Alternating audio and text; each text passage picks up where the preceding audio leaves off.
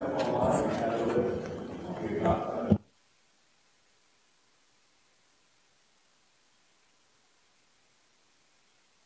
are recording. Thank you, Mr. King.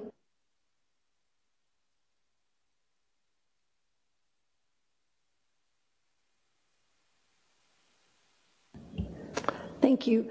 It is 9:07 a.m. Mr. Del Castillo, can we start with the roll call, please? Yes, good morning. Mr. McGregor. Present. Ms. Bagley. Here. Did you hear me? Yes. Okay, good. Bagley, thank you. Trouble. Having a lot of trouble. Mr. Reeves. I'm here. Mr. Hall. Here. Mr. Bering. Commissioner Popkin. Not here. Vice Chair Blair. I'm here.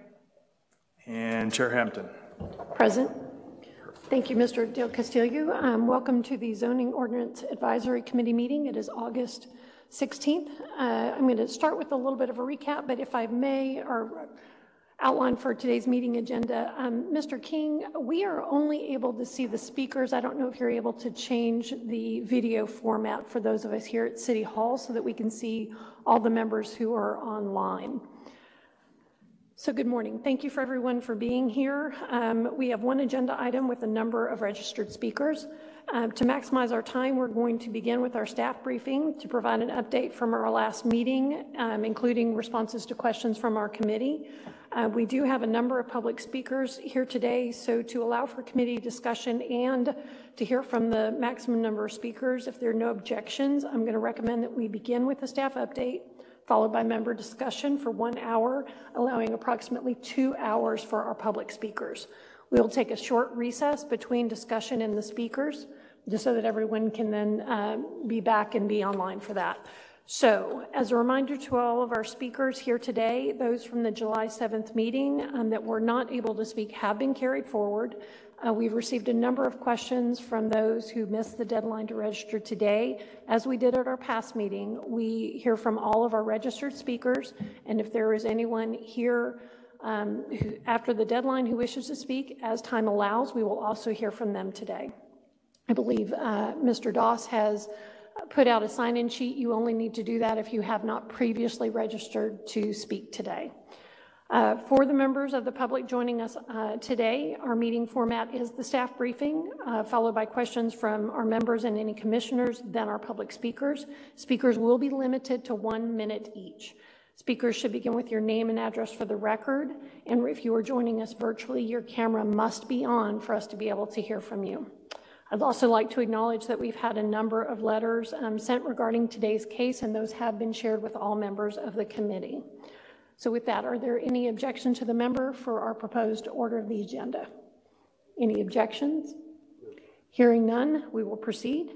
Mr. Doss, welcome back. If you could read the item into the record and provide our briefing update, please.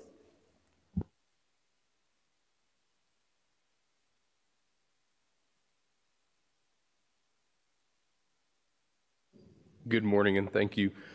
The request before you today, DCA 212002, consideration of amending chapters 51 and 51A of the Dallas Development Code, with consideration to be given to amending section 51-4.216.1 lodging uses and section 51A-4.205 lodging uses to define a new use called short-term rental lodging and related regulations.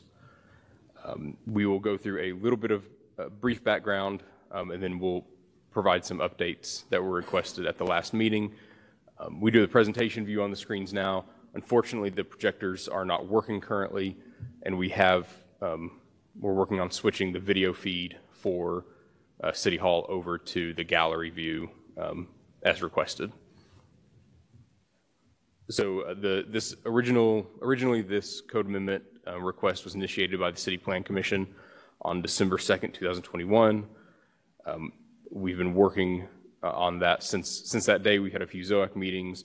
We have an updated project website that includes all of our previous ZOAC meetings and previous CPC, previous task force, and city council discussions on that webpage. And we will, if you don't already have that link, we will share that link. Today's meeting, of course, we're going to have some more discussion. We have public input, and we have our responses to ZOAC's requests from our last few meetings. The first one of those was a map of our existing short-term rentals. So this map is you can hopefully see it well enough. If we need to zoom in, we can, showing the concentration of our short-term rentals. We have them broken down by both council district and by zoning district. There are a total of, we have these broken down by active and pending registration, and these are from the city controller's office data. So these are properties that have registered or are registering in the process to register to pay the hotel occupancy tax as required.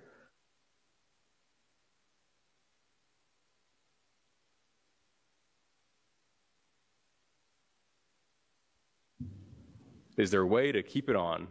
No, I don't think so. Okay, so a total of 2,612 active or pending short-term rentals in the city of Dallas.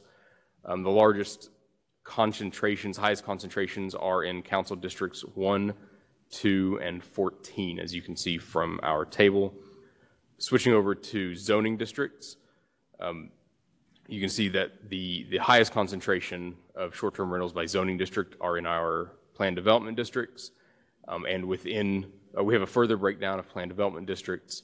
The highest concentration, not by quite as wide a margin, but the highest concentration within planned development districts are in planned development district 193, that's the Oak Lawn Special Purpose District.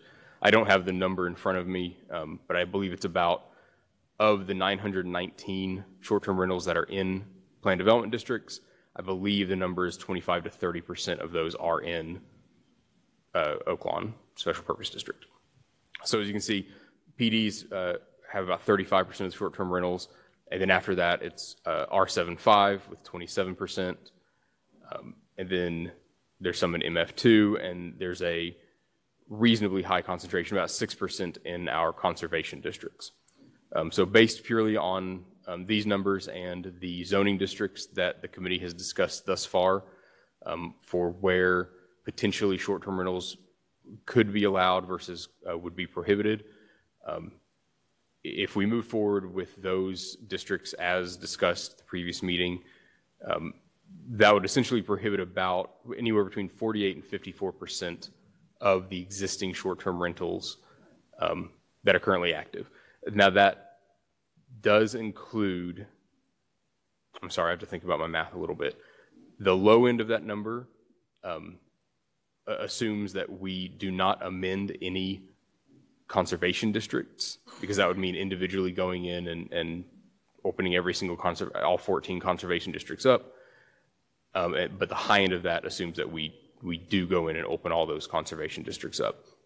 I did not include PDs in that number. That 48 to 54% assumes that we do not touch any planned development districts, because there are 900 of them, and that would be, it would take a very long time to open all of those planned development districts up to add a use and then prohibit that use.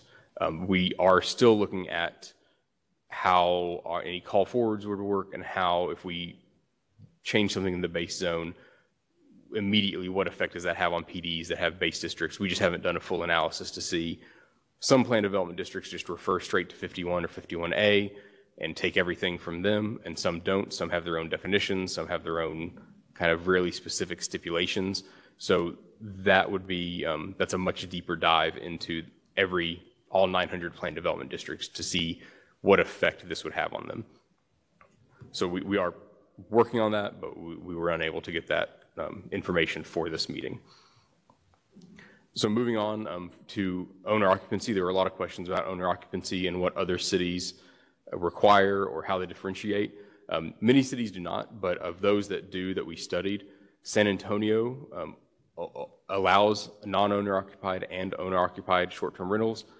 The only difference in treatment is the density limits. So for San Antonio, a non-owner occupied short-term rental there's a density maximum or concentration maximum of 12.5% of the units on a block face or 12.5% of the units in a single multifamily building.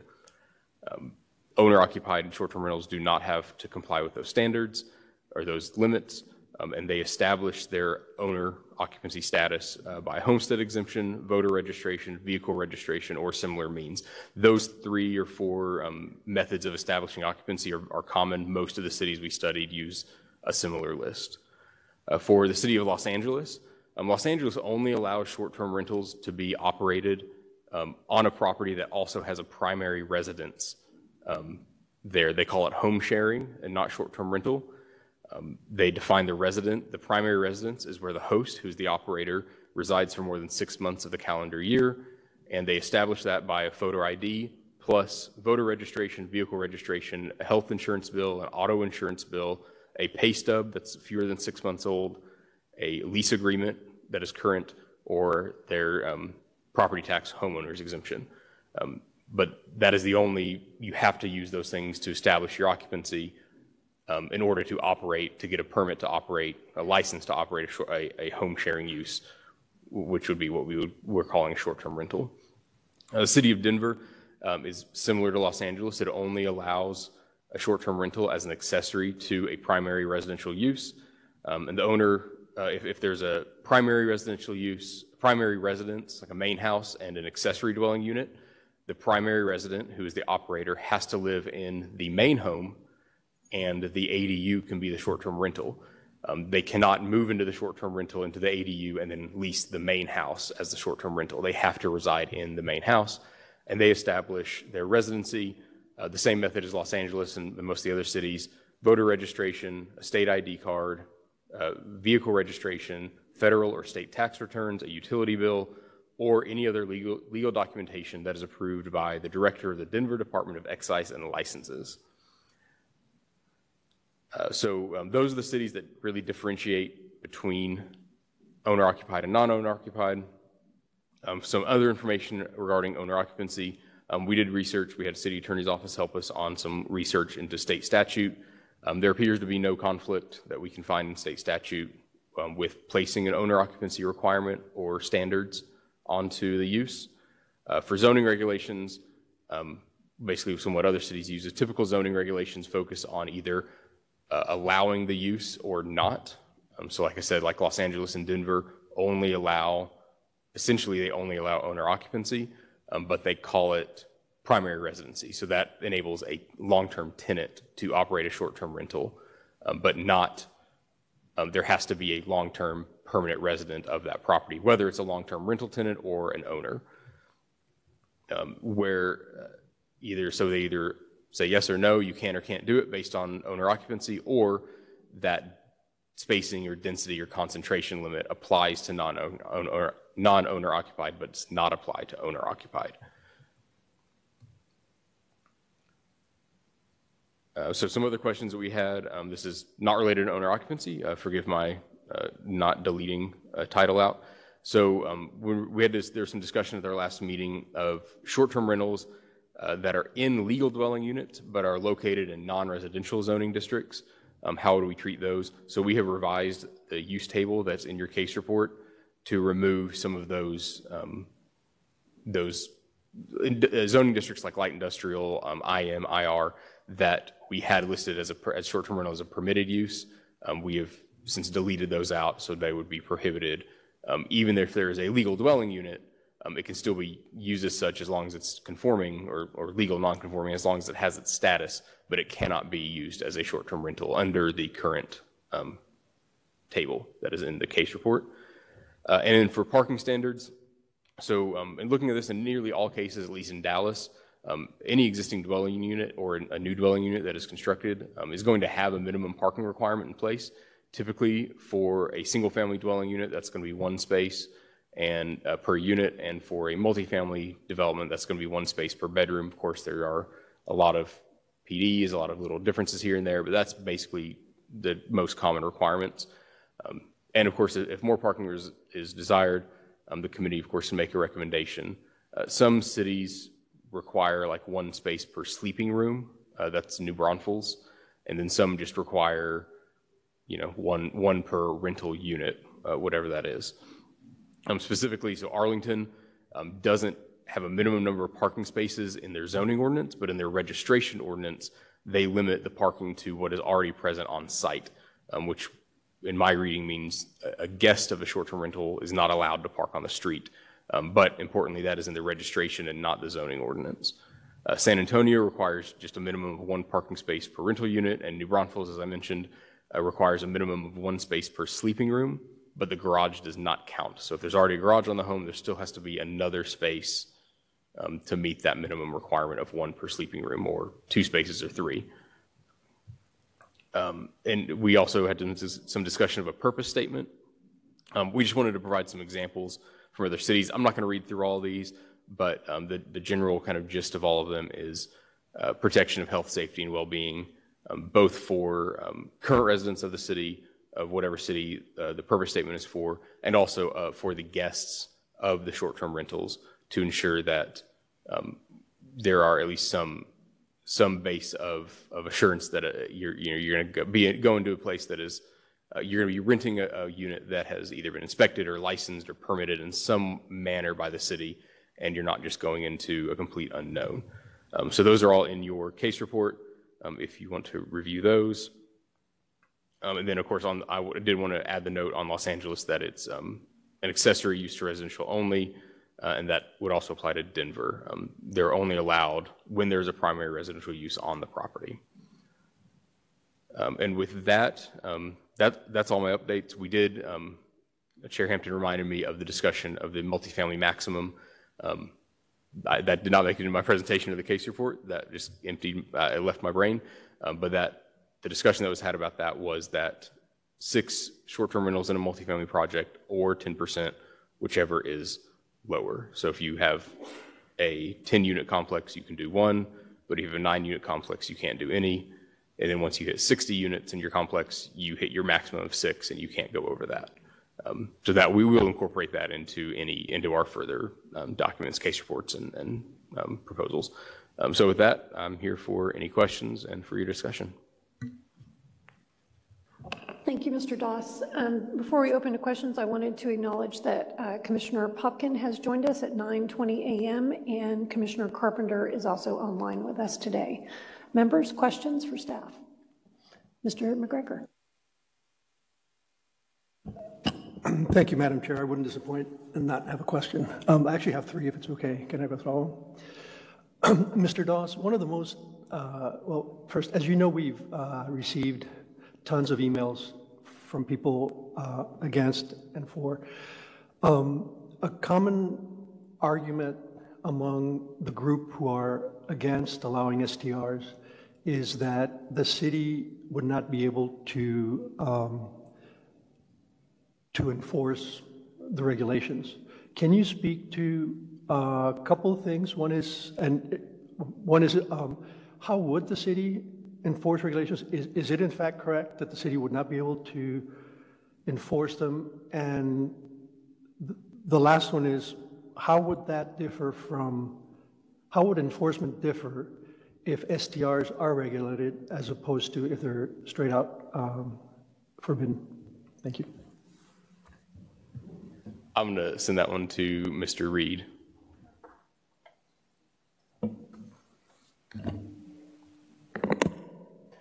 Good morning, Jeremy Reed, Interim Assistant Director for Code Compliance. So great question on enforcement. So Code Compliance does enforce over 900 ordinances. That's our primary function, is to bring compliance to the codes that have been established.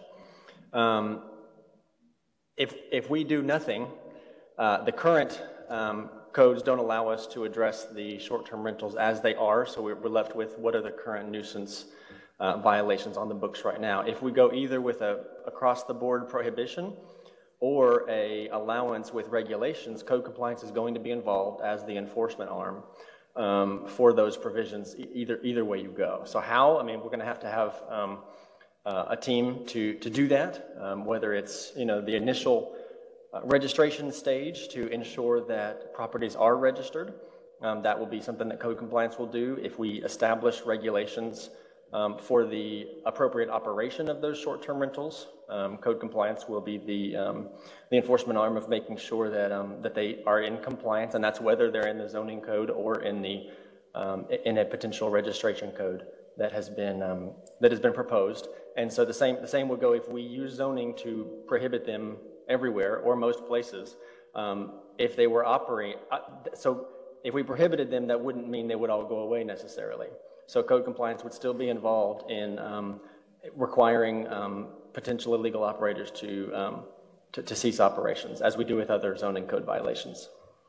Follow up on that same question. Are you saying that essentially there would not be a significant difference in the city's needs to enforce if it's prohibited versus if it is zoned? The amount of work for code compliance would probably change, and depending on how long-term that would be, but we would need to be involved either way, and there would be enforcement that would be needed either way. Thank you. Can I do another one? Mr. Dawes, I got lost a little bit when you broke down where the current STRs are, and you spoke about 48 to 54% being in PDs. What I was trying to learn from that, and I didn't quite pick it up, is I'd be very interested to know how many of the current STRs are operating in single-family neighborhoods or duplex type neighborhoods. And I know in a PD it's difficult to establish because it's not base zoning. But can you speak to that, or did your data give you any information on that? It did. So ignoring planned development districts, which are 35% of short-term rentals, again, that are either active or pending registration with the city controller's office. We're looking at about 37% in the R districts, so that's R5, R75, R1 acre, R10, R1 half acre, R16, and R13. That's about 37%. So there's a greater concentration in R zoning districts than in planned development districts. And when you add in the duplex, there's another 3% in duplex districts, another 6% in conservation districts, which are mostly single-family, not historic, but older neighborhoods. And then there are an additional 9% in MF2A zoning districts, which I don't have a breakdown of in the MF2A zoning district which units are in single-family, because you can do single-family in those MF2A districts. I don't know what the breakdown is between multifamily and single-family, but almost 10% of the short-term rentals are in MF2A zoning district. And there's another 3% in MF1. Thank you. That answers my question. The last question I have for now is you mentioned the parking regulations in other cities, and I'm struggling a little bit with that because, well, actually, it's not a question. It's just I'll skip that one. I'll probably come back during the discussion process. Thank you, Madam Chair. Thank you, Mr. McGregor. So for our members online, at the moment, I can't see everyone, so please speak up if you have a question. Other questions from the members? Commissioner Popkin. Just catching up on the presentation and looking through some of the data, I was wondering, on page 3, I believe, of this morning's presentation, the map of existing STRs, it mentions that there's 919 STRs in PDs. How would this proposed language impact those? So currently, the proposal is to create a use and then add a list of districts that use is allowed in. Each individual PD is going to be different. Some PDs will say something like, the base of this PD is R75A, and except for these 5 things over here, it operates just like that. In that case, if they don't say something about short-term rentals, which most of them won't, then it's going to pull straight from R75A and they'd be prohibited. But that's not the case for every PD, and I can't tell you unless I go and look at the PD. So there's going to be a mix of some of them are going to be prohibited in this PD because of the language of the PD. Some of them aren't. Some of them we're not really going to know. We're going to have to do a lot of research and find out. So that piece is the hardest piece, and that's part of the struggle with having so many PDs in the city, is that each one of them is an individual district and has its own little stipulations, and there can be one sentence or one word in there that completely changes how you apply a base zoning district requirement. So it's really one of those going to questions. primarily depend on the base zoning district for that PD and how STRs are applied to those general base districts. And then there may be other factors that come into play. Most likely there will be other factors in that PD. There'll be something in the PD that says that, we pull everything except for this little piece from R75A. Or, we're R75A, but we're non-residential. There's a whole lot of little moving pieces that go into it. If I had to, I can't even really honestly take a guess because there's 900 of them. And we would have to look at all of them to see, because they're all going to be a little bit different, depending on when they were written, who wrote them, et cetera. So that will need to be something that we familiarize ourselves with as Plan Commission in upcoming cases, both dealing with previously written PDs and PDs written in the future. It could be specified that STRs are or are not allowed, but that's really not included in previous PDs, so that would be something that we would look at on a case-by-case basis then. So for new PDs, the way that they're written now, you'll see it, because it'll come through as this is a base 7.5, and in the case report it's going to tell you, are they modifying any uses? And if they're not modifying any uses, if a use is not allowed in R7.5 and the PD is based on R7.5, then it's not allowed because they're not changing any uses. Your case report says, well, we're going to change a use, so we're going to add this, take this out, do this, then you'll know. So is short-term rental then lumped in with hotel, where any PD that, for example, allows hotel is then allowed? So there are some PDs that allow use by category. So category is the broader, of course, category, and by putting short-term rental lodging in the lodging category, if a PD does say, let's say, for example, a PD says, and I'm completely making this up, but my PD says I am R75A base, but hotel uses are allowed, or lodging uses are allowed, as in 4.205. Then yes, the short-term rental would be allowed because we place short-term rental in the lodging use category, and that PD says that you can do lodging uses. Now, is that the case? I don't know if that PD exists, but if a PD says we only allow residential uses, that's a use category. The short-term rental, as proposed or as discussed, is not in that residential category, so it would not be allowed by that language. Okay, thank you for that clarity. Thank you, Commissioner Popkin. Just one follow-up, Mr. Doss, on that line of thought. So if we look in our case report, we have lodging uses. I'm actually find the right one on the hotel. So districts where lodging uses are allowed, if those are the base reference for the PD, then if the short-term rental uses is added to the lodging district, it would be allowed. Is that a correct summary? It's on page 14 of our case report. So if there's I'm sorry, can you repeat your question? So I'm under Appendix 3, page 14 of our case report, lodging uses, for instance, hotel or motel. And so if I am in a by right district, MOGORRCSLLIRIM central area, the list that is in the category, if the short-term rental is added within lodging uses, then it would also be allowed. And again, we're going to define, just like this does, the districts it's allowed in. And so then it would be an allowed use by right. Is that correct? That is correct. With I'm not sure where the table went. We did have a full use table. That would be Appendix 2. Yes, Appendix 2, so I need to turn back a page.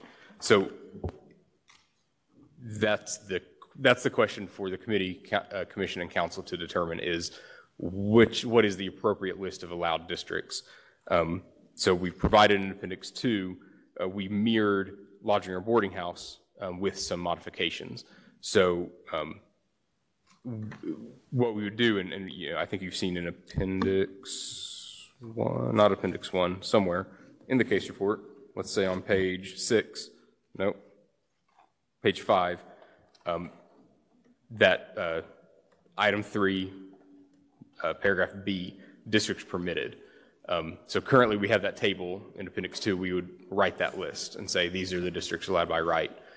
If a PD was written that said, if it said we follow the zoning, the uses that are allowed in, for example, a MF3A zoning district, you can go to the MF3A line on the use chart and see that there's a P for permitted and short-term rental lodging.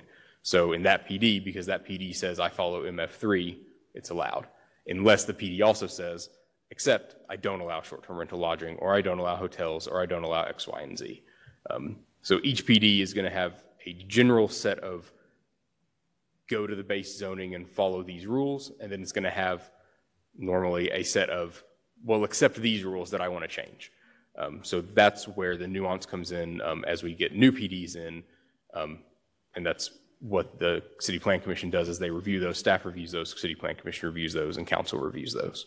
Okay, and just to re-clarify, the use table that we have, so this was staff utilized, just as you said, where existing lodging uses are allowed as a base. We then had discussion at our last meeting about districts where there are no residential uses, primarily the RR, CS, LI, IR, and IM, and those are now struck in the table that's in our case report today. Is that correct? That is correct. It's a little hard to see, but they are. Thank you. Thank you for that clarification. Mr. Reeves, I believe you had your hand raised. Yes, multiple. Let me get back to where I was really quick. Follow up on the conservation district's statement. I think the answer would be somewhat exactly like you said for PDs. Is that correct? That is correct. Each conservation district has its own set. Some of them follow strictly a base zoning district. Some of them have their own sets of uses, but in general, it would be the same as a planned development district. Okay, so I'll read an example. For full disclosure, I live in the Vickery Place Conservation District, and I was instrumental in passing that back in the day. And I know that we looked at the M Streets, we looked at M Streets West, we looked at Belmont, we looked at a bunch of different, and our first statement says, except as otherwise provided in this Exhibit B, the development standards of the R75 single family district apply in this district. So our conservation district, like I know most of them here in East Dallas, specifically say we're basing it on R75 unless we say different, and then everything else that's different, it has nothing to do with hotels or hostels or anything like that. It's just, location, setbacks, garages, et cetera, et cetera. So by that statement, and I realize you're not reading all the exceptions, but if you were to read all the exceptions and it said nothing about hotels or anything like that, then whatever we did here in R75 or any of the R districts would apply to this conservation district. Is that a true statement? That is correct. Yes. Okay, so second point too. Last week last session we said there were about 6,000. Best we could figure about 6,000 STRs in the city of Dallas. So I did want to point out, or allow you to point out, that your numbers, although very, very educational with the percentages for sure, it's probably less than, it's probably just a third to 40% of what is actually out there. Is that correct? Unfortunately, I can't really speak to any data other than that which I've been given. Okay. All right. Well, just to remind everybody, last week we did say that there was a lot more out there, and the conversation was if we could get half of them to register. And I was like, half, is that what we're shooting for? So anyway, back to multifamily. Did you address, you had said in multifamily, 6 or 10%, whichever is lower. Was that MF2 or was that all the multifamily districts? That is up for discussion as of this point. Okay. And has staff looked at the density bonus for affordable housing? My example last week, we could be giving somebody, for 5% of their affordable housing, we're giving them a big density bonus. But with this, they could turn around and give 10% of those units, not the affordable units, so they would have, let's say, 6 affordable units, and they could turn around and have 12 STRs, which it completely defeats the purpose of affordable housing, in my humble opinion. Has staff given any consideration to that? So the limit, as discussed, was the lesser of 10% of the total units or 6. So there is no situation in which there could be more than 6 short-term rentals for a property. However, if that number is not what the committee wants to recommend, then that's also up for discussion. So we could possibly say if you have taken advantage of the affordable density bonus, then you don't get any short-term rental. We could say that and make it simple, right? Because you would know if somebody's straight MF zoning or they've got the density bonus. Is that correct? So I'll have to do more research on that. The density bonus comes into play at permitting. So it's kind of after zoning has done all their work, because at any point that density bonus can just be not used by the developer, and they can build what is their by right development rights without providing any affordable housing and without getting the bonuses. I would have to look into also where we would place any sort of STR prohibition for a project that uses that. It may have to go in to a different section of code that isn't under the authorization that wasn't authorized in the memo we have before us today. But we'll do some research on that and see if the committee wants us to do that research and make that determination. We can certainly look into that. Okay, and question for code enforcement. We talked about there was a statement there, if we did away with STRs in certain districts, or we were to regulate those in certain other districts, code would have to be involved regardless. So my question would be, if there is if there's a party going on at 8 p.m., somebody's rented out the entire house, the block is filled up with cars, is that a code enforcement or is that the police? Whether it's 8 p.m., whether it's Saturday, whether it's Sunday, whether it's 1 a.m., how does that work with code enforcement? Thank you for the question. Is that with things as they currently are, or if we adopted proposed registration regulations? Yes. Both sides of that coin, please. Okay, so a couple different things. So noise at residential, party music and that kind of thing, as well as parking on the street is not something that code compliance handles currently. Parking on the street, congestion, and as well as residential parties and noise and disturbance of the peace is in the purview of Dallas Police Department. Some of the registration regulations that we have that are currently proposed and are awaiting the direction from City Council, depending on how the zoning goes. If we were, one of the things we did propose was a noise regulation that code compliance could enforce at a short-term rental property that was registered. So if they were registered, then we could hold them to the requirement of, I think that what was proposed was there could be no music or no sound that could be heard from a speaker beyond the property line. So something like that could be used. We could also go a different direction that was discussed, but not preferred as of this point, which is a decibel reading level coming from the property. Okay, so for the noise reg, if it was 1 a.m., or are you going to go out, would someone call code to come out at 1 a.m. and make that measurement? So those are operational considerations that also kind of depend on the direction that everything goes. One of the proposals is if we had a full-blown registration program, we've already done a fee study to determine the cost of the registration in order to have a program of inspectors both in the daytime and at nighttime. So if we do choose to go the regulation route where so many people have to register, then there is a potential for us to have a team at night to be able to respond to some of the regulations that we put forth. Okay, and this might be a question for the city attorney. Is Mr. Burgess there?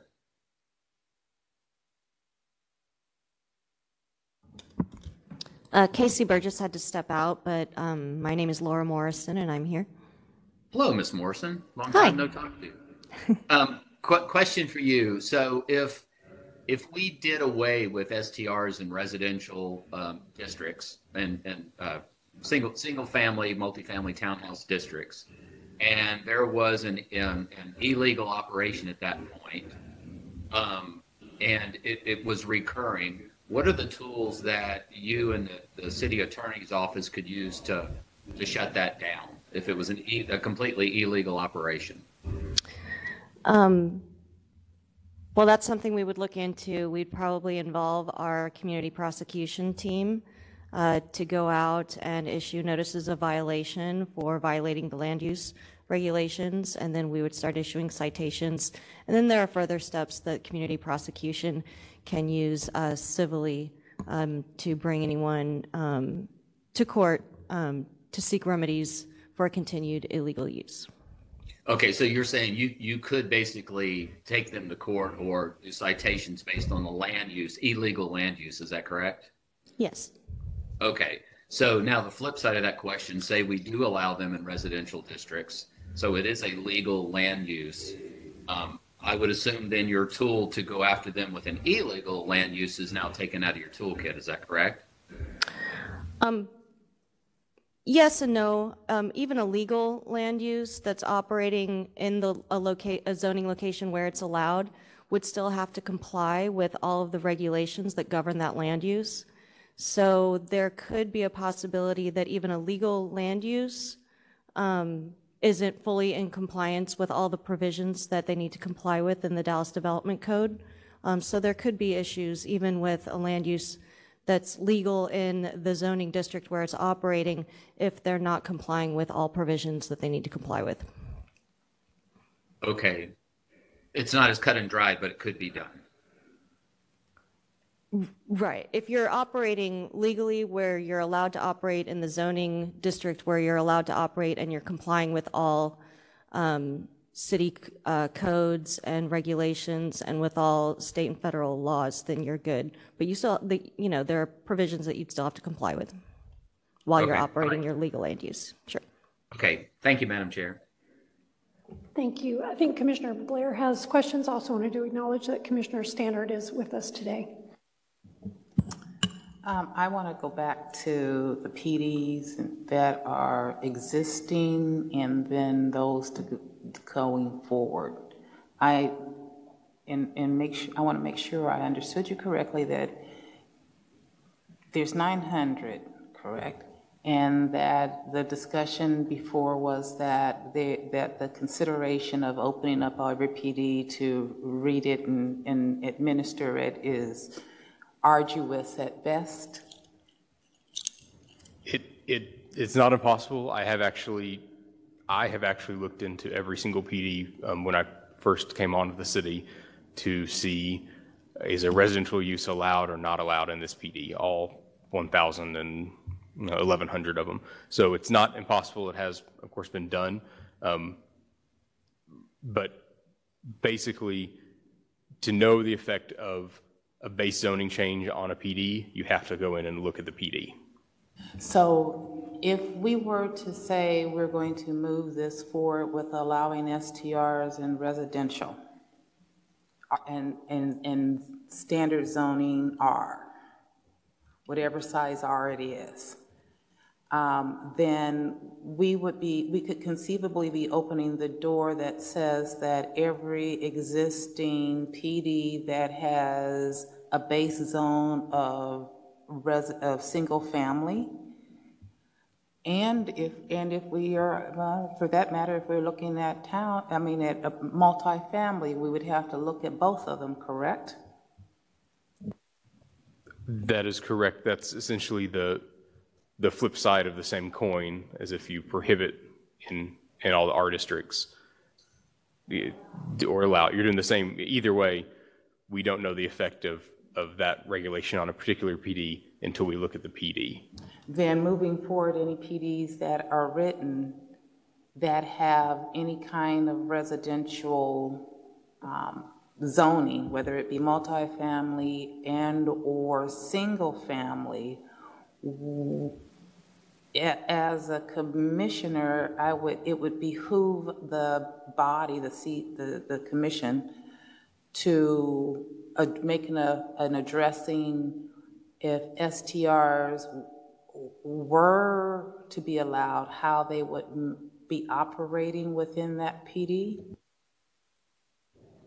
So I think once the decision is made on what list of zoning districts short-term rentals are allowable in, once that decision is made, that then is part of the commission's calculus in examining new PD proposals to say, well, they're asking, just like you do now. So if a PD comes before you and they're asking for a base of MF2A, the commission staff and commission and council looks at the list of uses that are allowed in MF2A and determines if they feel that list of uses is appropriate or not for that specific particular location, along with the set of development standards that the PD proposes and the, all of those different little provisions that get put into a PD because this area needs its own particular set of rules.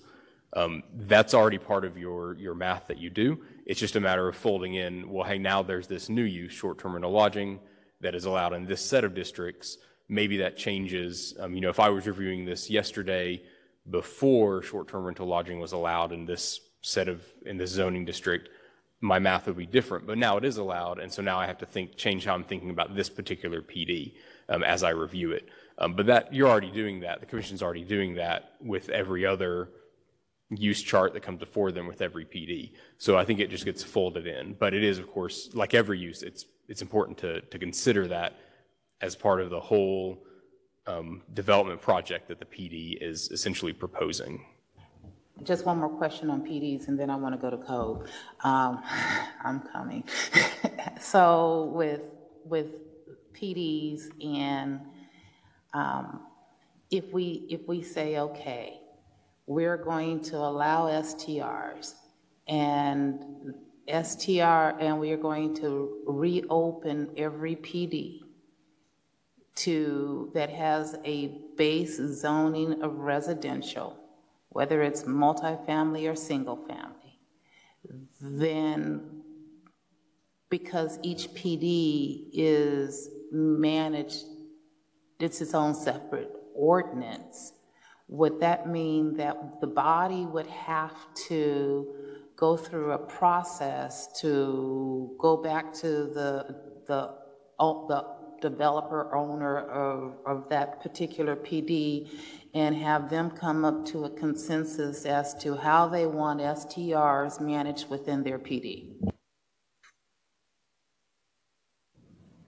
So I think that what would happen would be, let's say, for example, the city council decides to prohibit short-term rentals in R7.5. And I'm a developer and I have a PD that is based on R7.5 with no changes to use. So now all of a sudden, after 2 or 3 years of deliberation and open discussion, city council has said, you know what, short-term rentals are not allowed. I have a few that I, as a developer, have retained ownership of and am operating. Okay, I've got to shut those down. They're not allowed. But I want to keep on doing them. If I wanted to go in and amend my PD zoning to allow them, I would have to come before the commission and the council and make that request. If city council, city planning commission wanted to proactively go in and open every single PD, they could do that. That's in their purview through the authorization and the authorized hearing process. In terms of mechanics, can we do all of those at once? Could we write a memo saying, let's open up every PD in the city and look at them for short-term rentals? I don't know. But I'm the one who has to read that in the record. So, let's think about that a little bit for my sake. I'll bring a bottle of water with me. But there are, the mechanics of that are, I don't know the answer, but Could it be done? Yes. Could it be done either way? Yes. And could an owner in any particular piece of land in the city come before the City Plan Commission and Council with a request to amend their zoning? Absolutely, as they can today. And, you know,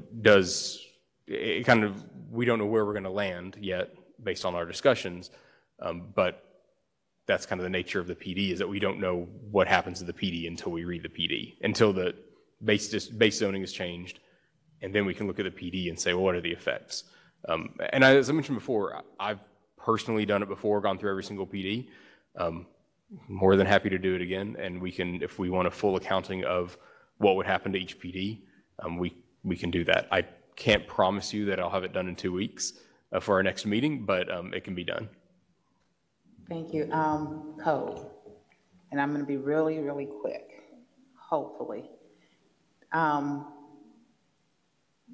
Today, when we look at the opportunities code has to manage existing code issues,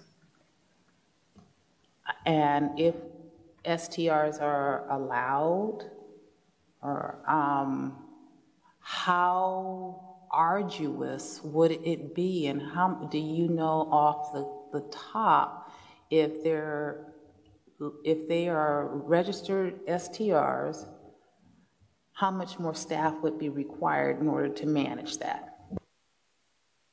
Thank you for the question. So we can't tell for certain what would happen in the future, but with the numbers that we have, and with, like I mentioned, the fee study that we already went through, what would it take to manage the program? Our staffing looks like a supervisor, a couple of administrative assistants to handle the registration process. If we move forward with an initial inspection required at registration, and then have regulations for us to enforce at night, our current estimation is 7 code officers for the daytime and 7 code officers for the nighttime. So for those that, okay, so that would be for registered STRs. If we have those that are non-registered, so illegal, would your staff would then still go out on that, or would that be a police issue? At this point, I wouldn't anticipate it be a police issue. It still comes down to the determination of whether or not we build out a whole registration program, or whether we prohibit them across the board, depending on which direction the zoning goes. If we have a registration program that allows us to have the funding is in place via the fee for the registration for those 14 code officers, they would ostensibly be able to they'd be out in the field daytime or nighttime to be able to address illegal operations as well. Now, if we do not move forward with adding staff for this purpose with this funding, that's just going to be a question for City Council or for code compliance to determine how then can we take on a new operation that we've determined is prohibited, and whether that's going to require additional staff or not. We'd have to look into that. So just to make it really simple, you know, for me, if we allow it, then we have to address the staffing for those that are legal as well as illegal. If it becomes a code issue, correct? Yes, ma'am. Thank you, Commissioner Blair. Do we still have someone with the city attorney's office? Oh, pardon me, I'm going to let Mr. Hall, and then I'll come back. Thank you, Mr. Morrison. Mr. Hall. Thank you. Just a couple of quick questions. One, from my understanding, when you say R7.5, that refers to a lot that's 7,500 square feet? So the requirement if you're anywhere in an R7.5A district, the minimum lot size is 7,500 square feet, but it can be larger. It could be. Yes. And R10 would be minimum lot size of 10,000 square feet. That's correct. Okay. Second question, if you were to define short-term rental as lodging use and allow them in R, does that open R to other lodging uses? No. No. No, because the placing something in section 4.205 lodging uses is a organization strategy for the code. That is not the list of uses. So what essentially the Bible of is the use allowed or not is the list of districts. So you go to your district regulations, 4.205, here's a use, short-term rental lodging, and it's going to have a list that's going to say this use is allowed by right in these districts. Calling it a lodging use by itself really doesn't do anything except put it in that section of code. But that list of uses of districts where it's allowed can be anything. So the way I see it is it's purely an organization method by calling it lodging uses. Now there are some PDs that, and again, I don't know if this PD exists, but you could write a PD that says all uses that are in the lodging use section of code 4.205 are allowed in this PD, and then stop talking. And then yes, in that PD, all lodging uses, hotel, motel, boarding house, general purpose overnight shelter, extended stay hotel, motel, and potentially short-term rental lodging would all be allowed in that PD. But there's nowhere in the code that says, hey, in an R7.5A district, lodging uses as a whole are disallowed. It's the other way around. It says, hey, I have this use of single-family residential. It is allowed in an R7.5 district. It is, and if I don't say it's allowed in this district, it's not allowed in that district. So really the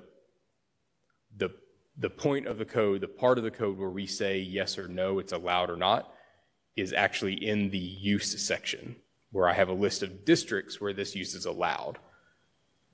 Not the other way around, where I have a district and here's a list of uses that are allowed, which is really the same, two sides of the same coin, but again, that lodging use designation is really just organization. It's a way to put it in a section of the code that makes sense with other similar uses, but calling it that by itself doesn't actually do anything. The list of allowed districts that we put in that paragraph is what's important. So, short answer is no. Thank you. Much longer answer. Thank you, Mr. Hall. Mr. Bering, and I'm going to say this is our last round, please. Mr. Bering. Thank you. A couple of questions regarding the owner occupancy research, I suppose for Mr. Doss, maybe for code compliance. For the cities such as San Antonio, LA, and Denver that have made the distinction for owner occupied, are they effectively not then handling this through zoning? They're handling this through registration? And if so, how are the non-owner occupied being regulated? Thank you. Sure. So if the city isn't listed, so basically the other cities that we studied, other than these three, and I'm ignoring New Orleans because they have a very, very, very well-developed, nuanced way of managing STRs that is, I think, unique to New Orleans because of the place that New Orleans is. So I'm ignoring New Orleans, but the other cities really don't differentiate. So San Antonio, and we know about Austin and their kind of challenges. So I wanted to focus on these three cities. So the way that San Antonio manages it is in their zoning. They call an owner-occupied short-term rental in their zoning code as a type 1 and a non-owner occupied as type 2. And the only difference in standard for those type 1 and type 2 is the applicability of the density limit, 12.5% for a block face or 12.5% of a building. Los Angeles and Denver don't specifically say owner occupied or non-owner occupied.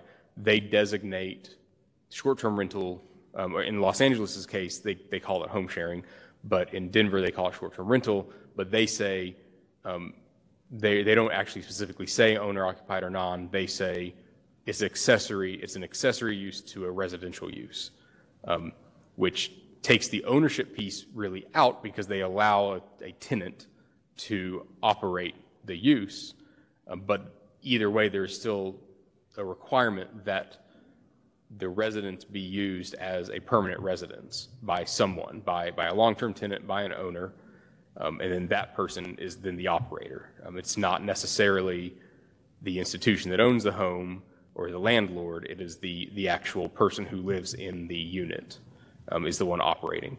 And so in Los Angeles and Denver, that is the only way to operate a short-term rental. Okay, so, and I believe this distinction is very important, the owner-occupied, owner-occupied. It sounds like then we could, would we go in that direction? We could craft something that is Chapter 51, a zoning solution, such as, I believe you said San Antonio, or we could not. So it could still be a zoning solution. That is correct. The San Antonio, their owner-occupied, non-owner-occupied determination is in the zoning reg. Los Angeles is a little weird because their city planning department is also their business licensing department. So they kind of lump everything all into one, and all of their home sharing regs are in Chapter 32, which is a subchapter of something called exceptions. I don't know what it's an exception to.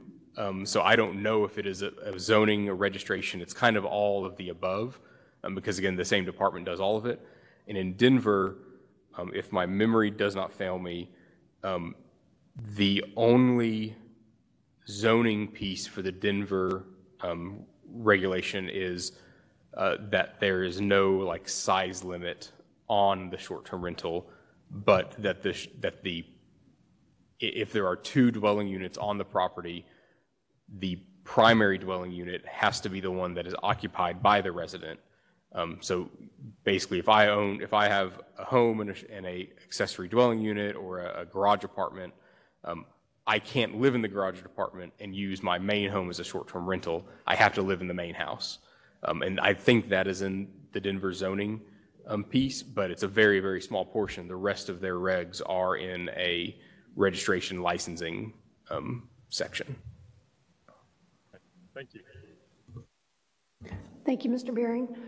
If I can ask one follow-up, perhaps for the city attorney on that, on the owner-occupied question, and I'll direct it to Ms. Morrison or Mr. King.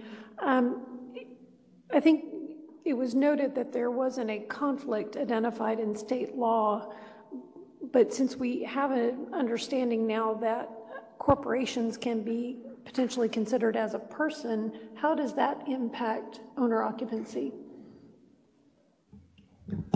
That is not something I've discussed with Mr. Burgess. I'm not sure if he's done some research into that. That's something I would want to talk to him about first, but that's a good question. Let me talk to him, and then we'll get y'all an answer. Thank you. And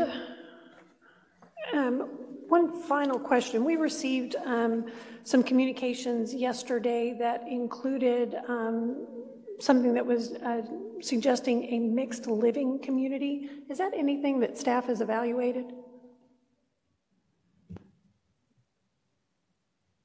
Not at this point, no. Thank you, Mr. Doss.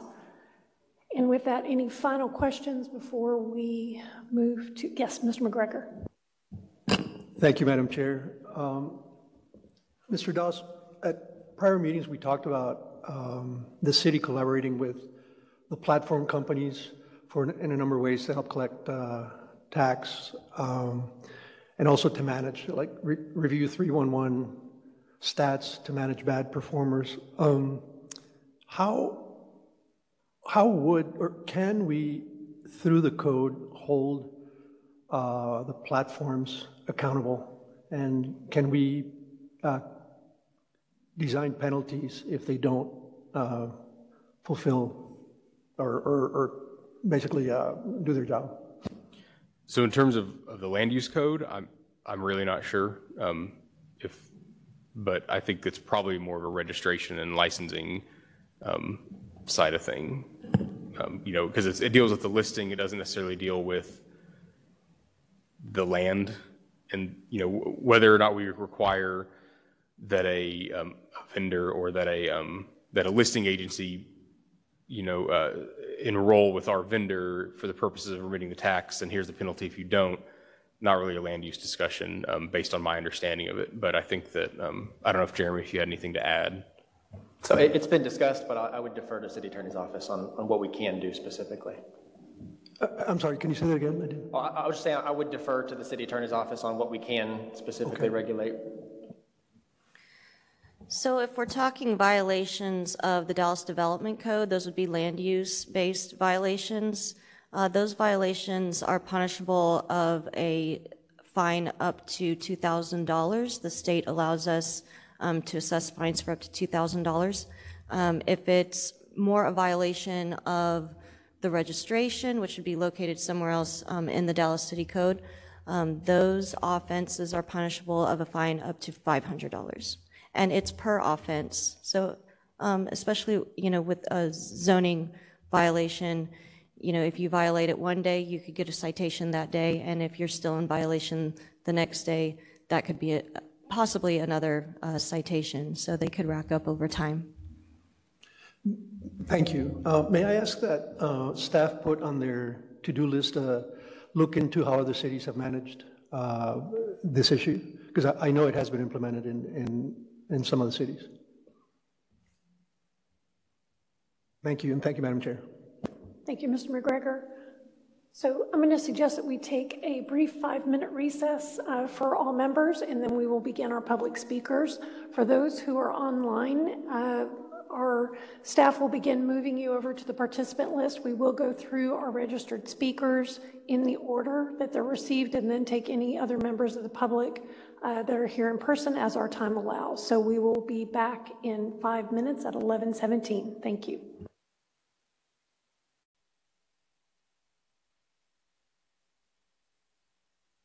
We are recording. Thank you, Mr. King.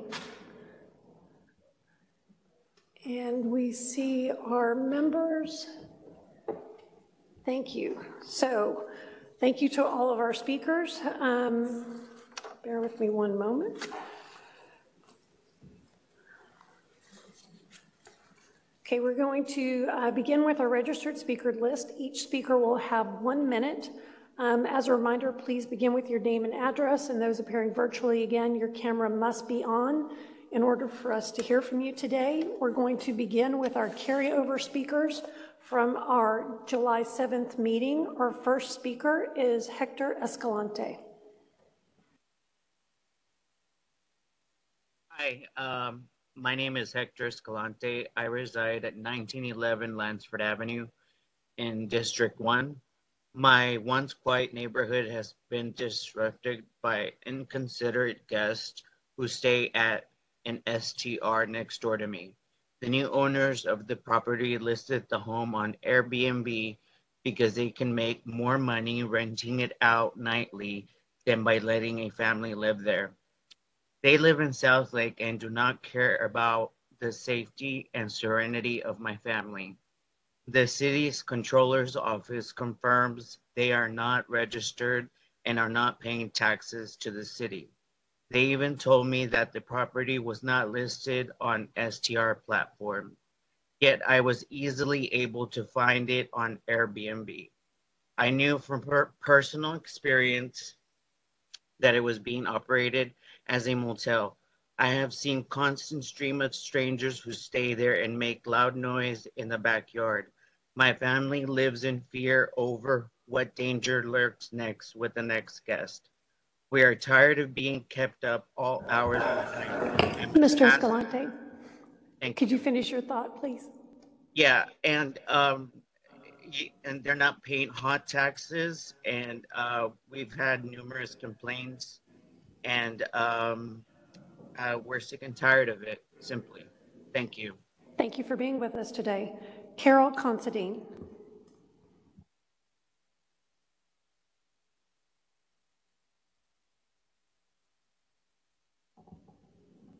Mr. King, is Ms. Considine online? Not online. All right, next speaker, Alan Hernandez.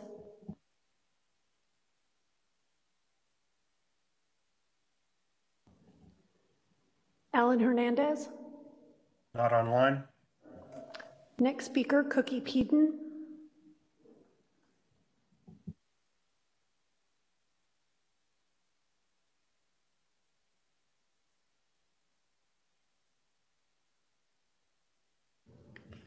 Is the mic on?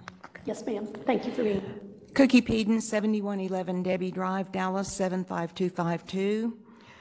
Thanks to all of you who've spent so much time on this topic, and I think finally we're reaching the point where it comes down to a very simple solution. State's already defined an STR as a commercial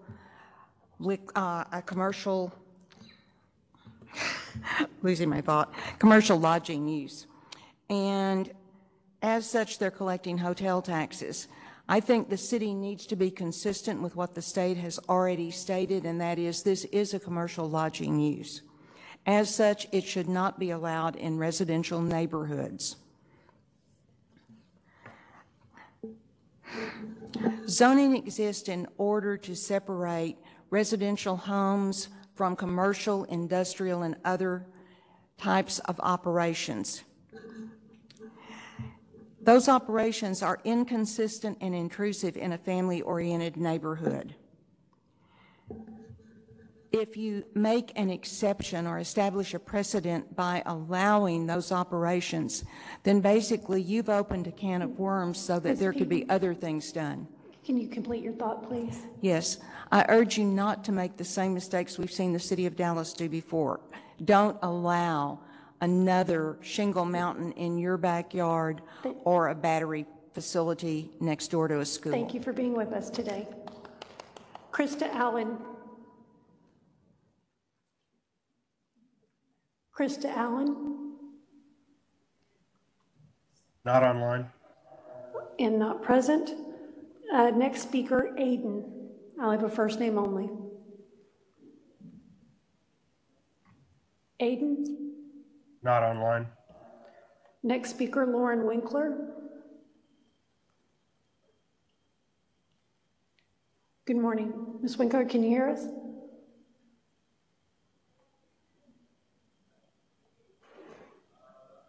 Ms. Winkler is not present. Is she online? Not online. Rob Stokes, followed by Carolyn Barnett. Rob Stokes. Hi, my name is Rob Stokes, and I live at 4 Stonebriar Court. Sir, we can hear you, but we can't see you. You Okay, can't? we can see you now. Thank you. Okay. I'm Rob Stokes, and I live at 4 Stonebriar Court in the Lowest Greenville area of Dallas. I've paid over $700 in hotel tax this year, and that's on top of my $8,700 in taxes for the year, property taxes. I have my guests have single-handedly kept Greenville Avenue Pizza in business. You'd be amazed of all the pizza boxes I remove from their rooms upon checkout. And then all the proceeds from the rest of my guests get split between HG Supply, Libertine, 7 Mediterranean Cafe, and all those others here on Lower Greenville. Many of my guests have come to my Airbnb just to learn the neighborhood. At least 4 have stayed in the Lower Greenville area of Dallas. One such couple moved here from Tel Aviv 9 months ago. I met with them a month ago, and they now employ 20 people in the South Dallas area. I hope you will keep STRs in the residential area so that people can experience our great neighborhoods and maybe even choose to live here. Thank you. Thank you for being with us today. Carolyn Barnett, followed by Ray Olvera. Carolyn Barnett. Good morning. Can you see me? Yes, ma'am. Good morning. My name is Carol Barnett, and I live at 3617 Golden Hills Drive in Dallas, Texas, in District 8. I'm here today standing with the 50 other residents in my community who signed a petition, and it is currently in the office of our Councilman Tanel Atkins. We all have a common concern, and the concern is primarily safety. Safety is a big issue in our community, and we've worked with DPD to establish relationships among the residents in our area so that we can work together to have a safe community. With the existence of STRs, we are not able to have that relationship with the transit guests that are in those properties, and we're feeling that it is not safe for us, even with some of the incidents that we've seen with the guests that have occurred. It's not safe for them. But our main concern is the location of the STRs.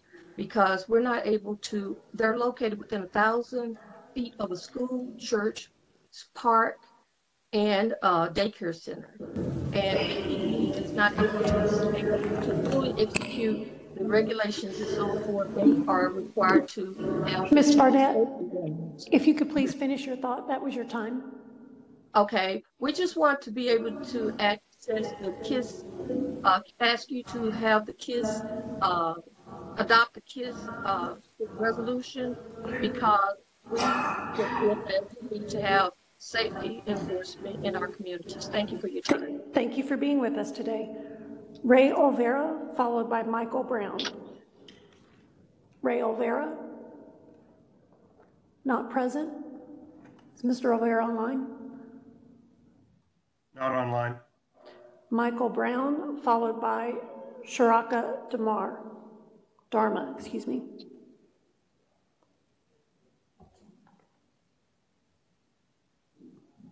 Michael Brown, not present. I have a mic online. I'm going to move over just in case, with no last name listed, so we'll try him. Thank you, sir. Next speaker is Michael Brown and Sharaka Dharma.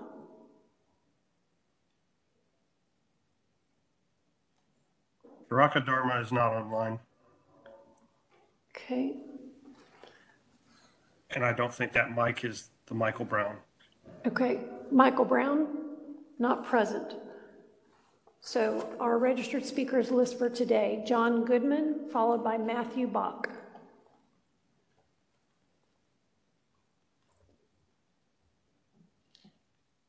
Good morning. Good morning. I'd like to echo the thanks that was given before. Thank you very much for your time and attention to this matter. Cities all across America are wrestling. They're wrestling with STRs. Most are in the process of deciding what matters the most: their citizens and the health of their city, or an illegal land use. Failure to clarify our zoning ordinance today could obviously limit the options Dallas has down the road. Take a look at the mess Austin has created. We're here today to remind everyone that property owners in Dallas have rights. One important right is the one they were granted when they bought their house. They were granted the right, the zoning right, that prevents commercial lodging operations in residential neighborhoods. And that's fundamental. That's a fundamental right. Regulation cannot control the root problems of STRs in residential zones, at least not from what I've witnessed and read about. It won't fix the loss of security. It won't fix the loss of safety.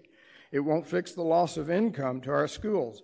It won't fix the negative impact. Mr. Goodman, that's your time. On available housing, and regulation will never fix the serious negative impact to the city of Dallas. Thank you for being with us today. Matthew Bach, followed by Elizabeth Lukemeyer. Thank you very much for allowing me to speak. My name is Matt Bach. I live at 15746 Covewood Circle, Dallas, Texas. And I support the Keep It Simple solution for short-term rentals. Short-term rentals are hotels. That's straightforward enough. Please uphold the current code, which prohibits hotels and lodging uses in residential zoning. You know, we bought our homes at 15746 Covewood to live next door to people we know and trust, neighbors who step up and help when we need a helping hand. And we are blessed to live in a wonderfully tight-knit neighborhood. But as president of my own association, I've experienced firsthand the problems transient renters and off-site landlords pose to neighborhoods. You know, limiting STRs isn't a case of trying to balance two competing legitimate interests. STRs are owned primarily by investors who simply want to make money. They have no long-term stake in our neighborhoods or city. STRs do nothing to improve a neighborhood. In fact, STRs hollow out a neighborhood, causing significant harm. Mr. Bach, that's your time. Thank you very much. Thank you for being with us today. Elizabeth Lukemeyer, followed by Ashley Travis. Good morning. My name is Elizabeth Lukemeyer, and I currently reside at 6311 Annapolis Drive in Dallas. And I have been a resident of Dallas for over 16 years. Earlier this year, my husband and I made the decision to sell our home because a new owner in the home behind us became a nuisance. We wanted to stay in the same area of Dallas where we're living and purchase a new home where we could raise our family. We were not going to repeat our experience of living next to a nuisance property. Interestingly, we never saw a single home listing that boasted of an STR hotel next door as a selling feature. Let's face it, nobody wants to have their largest investment, which is their home, next door to an unregulated hotel. We did find a neighborhood that we believe met our criteria for safety, community, and schools in Dallas, currently without STRs nearby. But given the growth rate of STRs in the city, I needed to act quickly and support the KISS solution to keep STRs out of my new residential neighborhood, please. Thank you. Thank you for being with us today. Ashley Travis, followed by Anita Savage.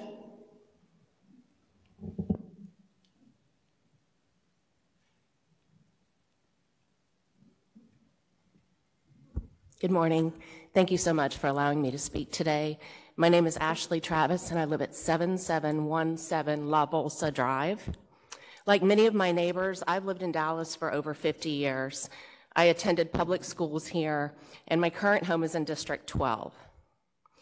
People move to our Dallas neighborhoods because they want what we have. They want a warm, welcoming sense of community, and they want good public schools. But we're in crisis. We're in danger of losing the very things that are attracting families, especially young families, to Dallas.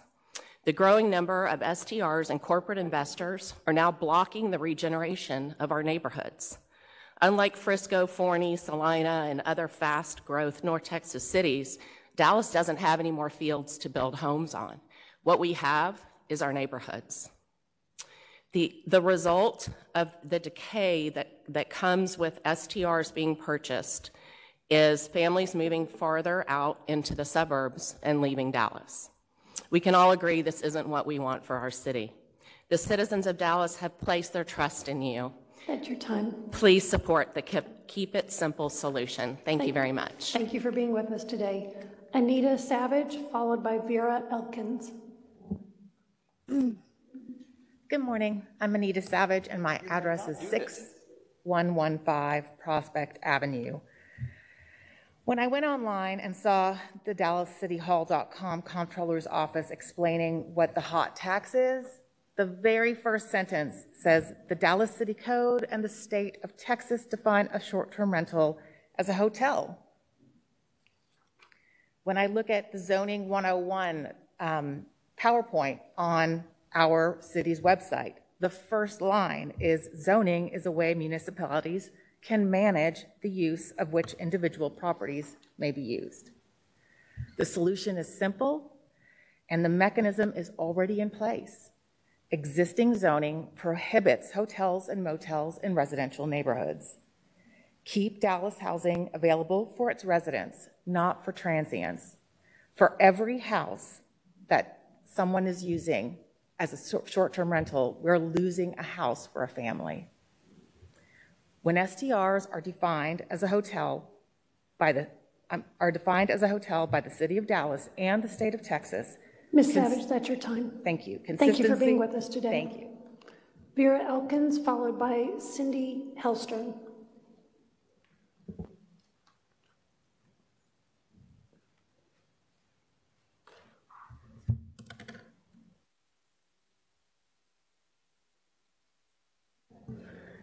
All right.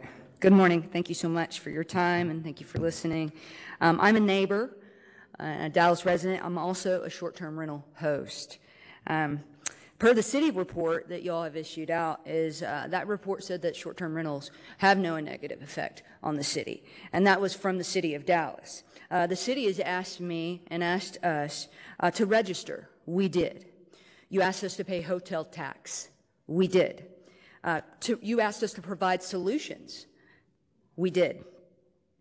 I am all for fair regulations, but zoning is not the proper route to handle this situation.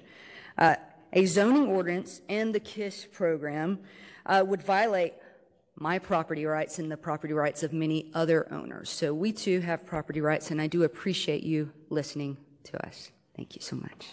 Thank you for being with us today. Cindy Hellstern, followed by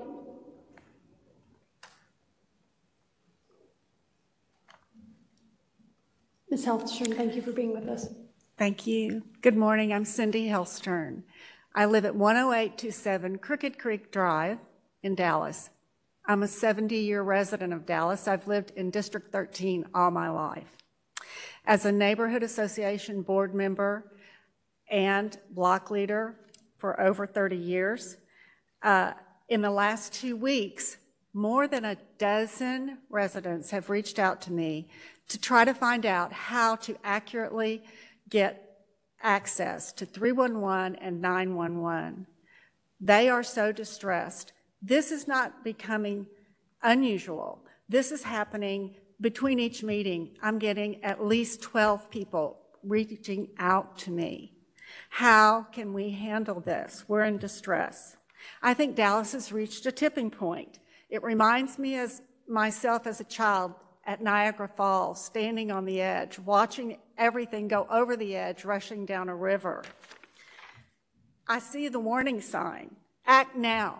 Provide the city responders with funding, zoning, and tandem regulations to levy the current. My two adult... That's your time, Ms. Helstern. Thank you so much. Thank you for being with us today. Please support the KISS solution. Jolyn Nugent, followed by Benjamin Nugent.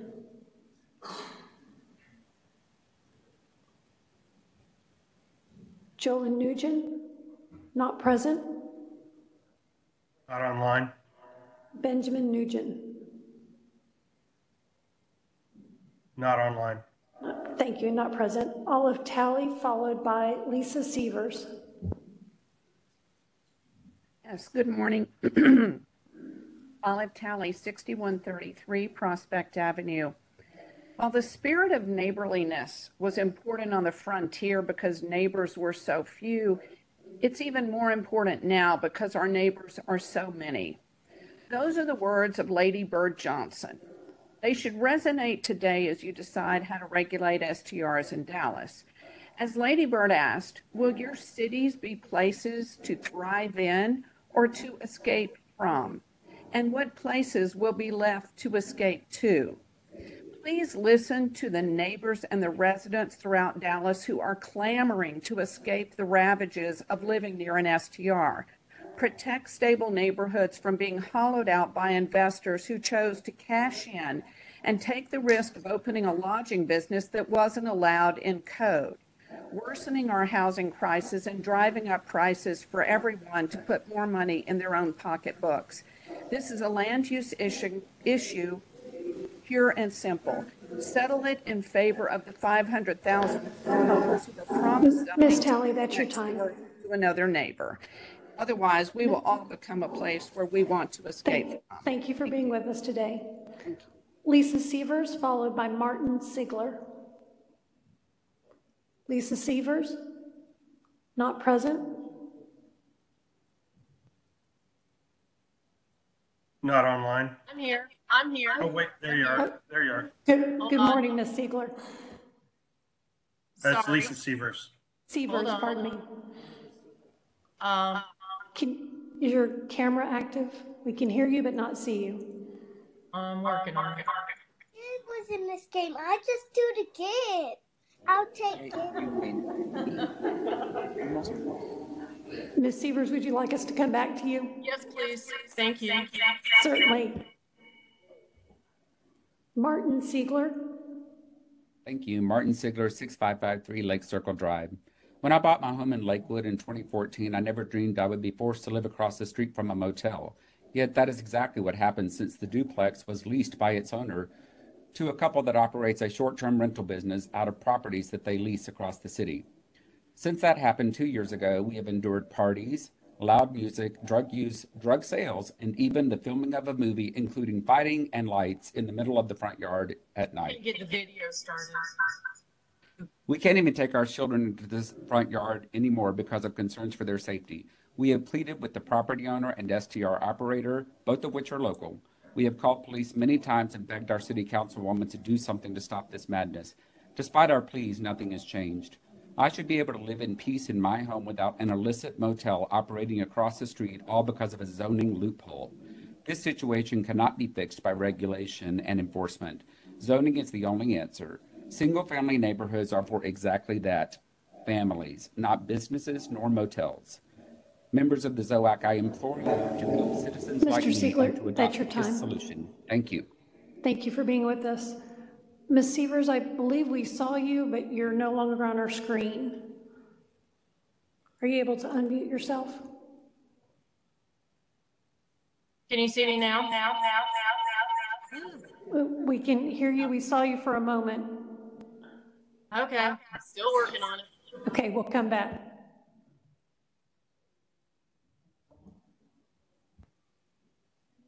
Timothy Siegler. Hello. Good morning. Timothy Siegler. I live at 6553 Lake Circle Drive in Dallas, Texas.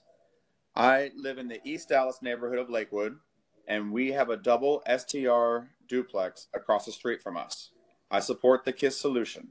Please ban all short-term rentals in single-family neighborhoods like mine. I have heard a lot about regulations, staffing requirements, and how to serve out-of-state owners and operators. What I really hear is you'll never have enough money and people to properly enforce any of these regulations in all of the single-family resident zones across the city. Please keep it simple. Ban all STRs in single-family neighborhoods. What I'm not hearing from pro-STR people talk about is neighborhood stability, crime, nuisance, and housing shortages. STRs only belong in mixed-use areas of the city like Uptown, Downtown, and Deep Ellum. Thank you. Thank you for being with us. Jack Coates, followed by Tom Forsyth, then John James. Jack Coates.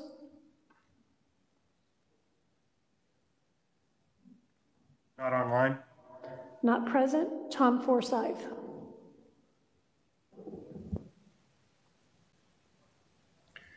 Thank you. My name is Tom Forsyth. I live at 2115 Siesta Drive in District 4, and I ask you to support the KISS solution zoning amendment that is before you. It is entirely appropriate for you to apply SDRs to the definition of, to the land use category to which they are most similar, which is clearly lodging. Dallas homeowners purchased their homes with the confidence instilled in them by our zoning laws that they would not have to live next door to a hotel or a commercial business. SDRs clearly apply to both. Allowing SDRs to operate in residential zones is a mockery of our zoning laws, and it shows hypocrisy since the city happily collects the hot tax from them. But worse, it shows a lack of respect for the property rights of homeowners in the City of Dallas. You must truly have lived next door to an SDR to understand the magnitude of the problems they cause. Please be open to the pleas you hear from the homeowners who contend with the nuisance and the disruption that they bring to their daily existence. That's your time. Thank you for being with us. John James, followed by Jackie Burks, excuse me. Hi, good morning. This is John Hymas, 3220 Leahy. As a Dallas homeowner and national business owner, I'm worried Dallas is facing a grim future if STRs are allowed next to homeowners. You may associate STRs with 50-plus loud guests, but can you imagine living next to one with 50-plus eerily quiet guests, shades drawn, armed bouncers at the door? From my experience, STRs can be used as a pop-up commercial anything, legal and illegal. Our children should grow up next to neighbors, not customers. I'm actively trying to recruit employees and young homeowners to move to Dallas and work in my uptown office space. When they ask me if Dallas neighborhoods are safe and if there's a possibility they might have to be next to an STR, they've heard so much about, what do I say? 500,000 Dallas homeowners do not want their neighborhoods and homes and values eroded because they are next to STRs. STRs will depress property values, which will be a far greater loss of tax revenue for the city than tax collected from STRs. Homeowners want to live next to homeowners. Not even STR owners want to be next to an STRs. You can vote to protect 500,000 homeowners that are against STRs, or you can vote in favor of STR owners who are pushing homeowners out. Thank you. Thank you for being with us today. Please, no displays. Thank you. Jackie Burke, and is Ms. Severs able to get our camera operational? Saw her online a minute ago. All right, we'll come back. Jackie Burks, followed by Rob Thomas. Good morning. My name is Jackie Burks. I'm a realtor with Berkshire Ms. Burks, Hathaway. we can hear you, but we can't see you. Okay, hang on here. Okay, can you see me now? Yes, ma'am. Please continue. Thank you. Hi there. My name's Jackie Burks. I'm a realtor with Berkshire Hathaway, and I'm a homeowner at 8240 Stony Creek Drive in the Claremont subdivision in East Dallas. There are at least 16 STRs within a half mile of my home. Currently, I have one 2 doors down one direction and 2 doors down the other direction from me. So I can speak from my personal experience as far as what you know about the noise, the congestion of parking on streets. One of the homes has a pool, so they not only entertain the number of guests allowed probably at that home, but on the weekend, I'll just see carloads of people showing up. In my neighborhood, there are many homes that advertise that they are 4 to 5 bedroom homes that they can sleep anywhere from 16 to 20 people. That would never be allowed with a long-term rental. The way I see it, they're just not being regulated, as you know, and as a viewpoint from a realtor, HOAs in many communities do not allow STRs for the obvious reasons. One being it affects the property values. As an agent, competition. That's your time, Ms. Burks. Right. You know, the competition as far as purchasing long-term lease rentals are not available. I ask you to please listen and not turn our single-family neighborhoods into commercial use. Thank you for being with us. Rob Thomas, followed by Dolores Soroka.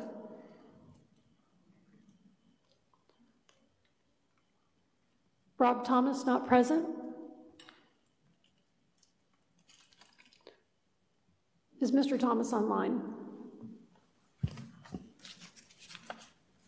Thomas is not online now.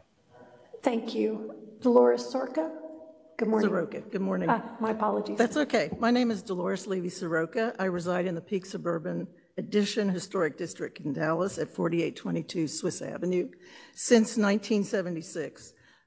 Interestingly enough, I was in the hospitality industry, corporate development, and reservation systems for Hilton hotels. So I understand hotels and I understand the need for guests in hotels. But I am asking that Dallas enforce existing zoning and adopt the KISS solution, which obviously defines short-term rentals as lodging. They're guests, they're not residents. I have to say that I'm not sure I would have had a dog in this fight, except that I recently sold a duplex next to me that I owned for almost 20 years. And I purposely wanted someone that would live in the duplex and be part of the neighborhood and, would make some income from renting the upstairs unit in the garage apartment. But it turns out that individual misrepresented themselves, and I now have to deal with an STR. Probably not the only one in the neighborhood.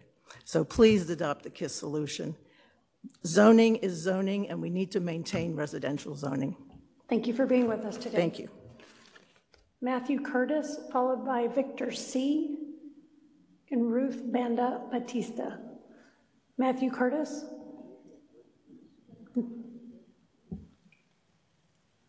Good morning. Hi, good morning. I'm Matt Curtis. I'm from Austin, Texas. And I have been working on short-term rental policies for about 12 years. I've been out working with a consultancy for the last 6 years that I started on my own with a few other former policymakers and former government staff members. Now, the discussion as you guys are going through it right now actually bans traditional corporate apartments.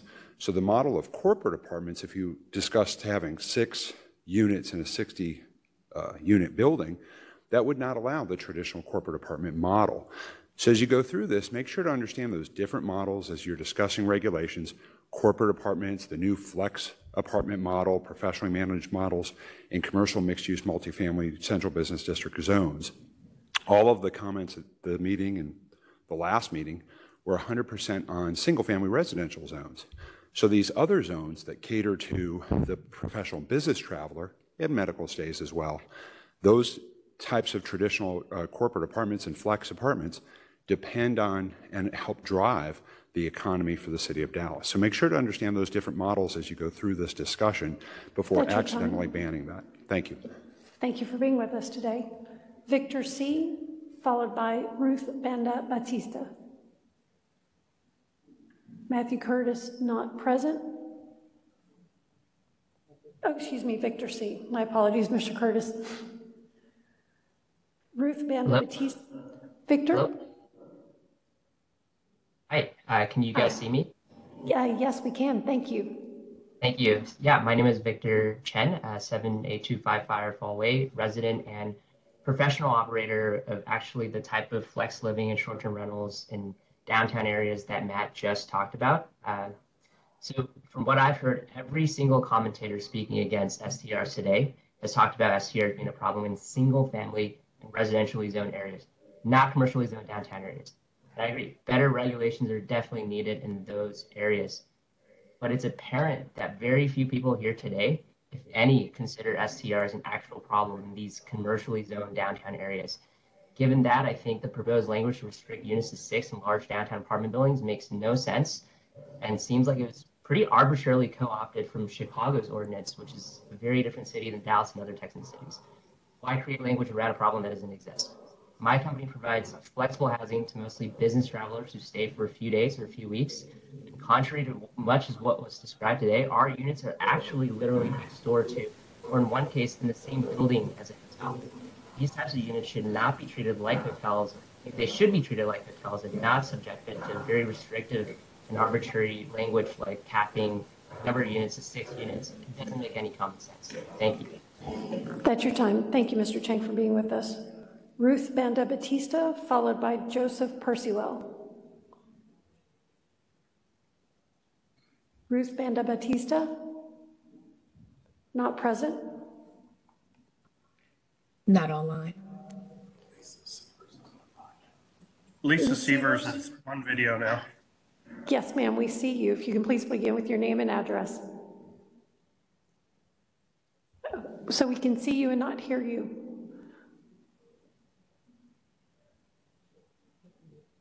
Did you hit the mute button?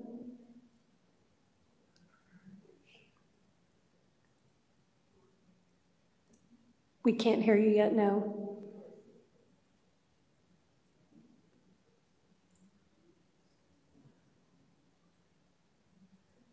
How about now? We can hear you. Yay, and see you. Finally. I'm so sorry. Okay, great. I'm Lisa Severs. My husband and I own and operate 2 short-term rentals. 90% of all short-term rentals have 0, 311, or 911 calls. STRs currently have limited measurable impact on neighboring communities and no evidence of a citywide impact. 0.42% of the city's total residences are STRs. These are facts from the City of Dallas staff study completed at the request of City Council May 2021. The City Council already has a solid ordinance proposal with enforcement teeth, including fines and a 3 strikes program funded by the STR owner fees that would effectively eliminate the few bad operators and allow the rest of us to continue to operate. Why do we want to zone STRs out of existence when over 90% of them are good operators?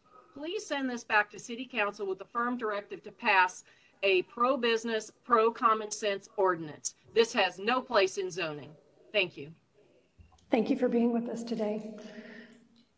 Joseph Percival, followed by Erica McKim. Joseph Percival, not present.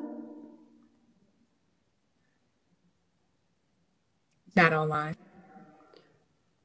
Erica McKim.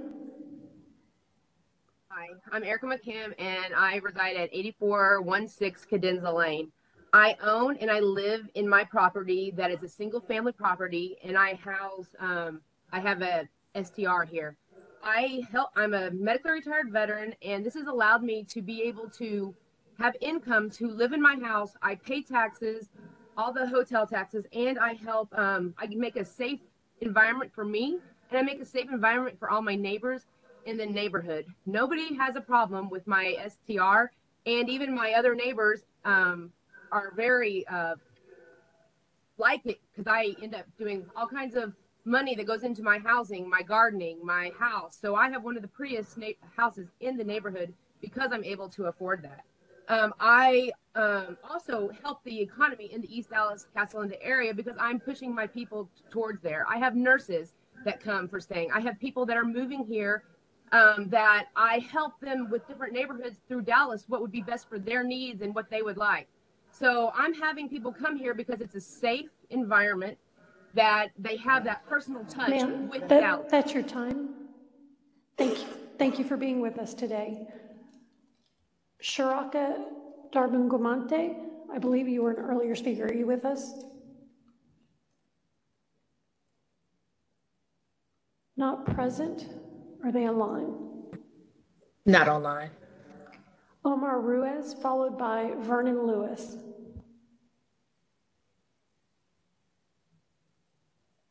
Omar Ruiz, not present. Not online.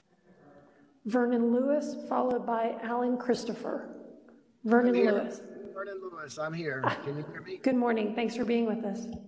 Good morning. I'm Vernon Lewis. I live at 8238 Barbary Boulevard in Dallas. I'm a retired teacher. The income from our 2 short-term rentals supplements my retirement income and enables me to pay my exorbitant property taxes.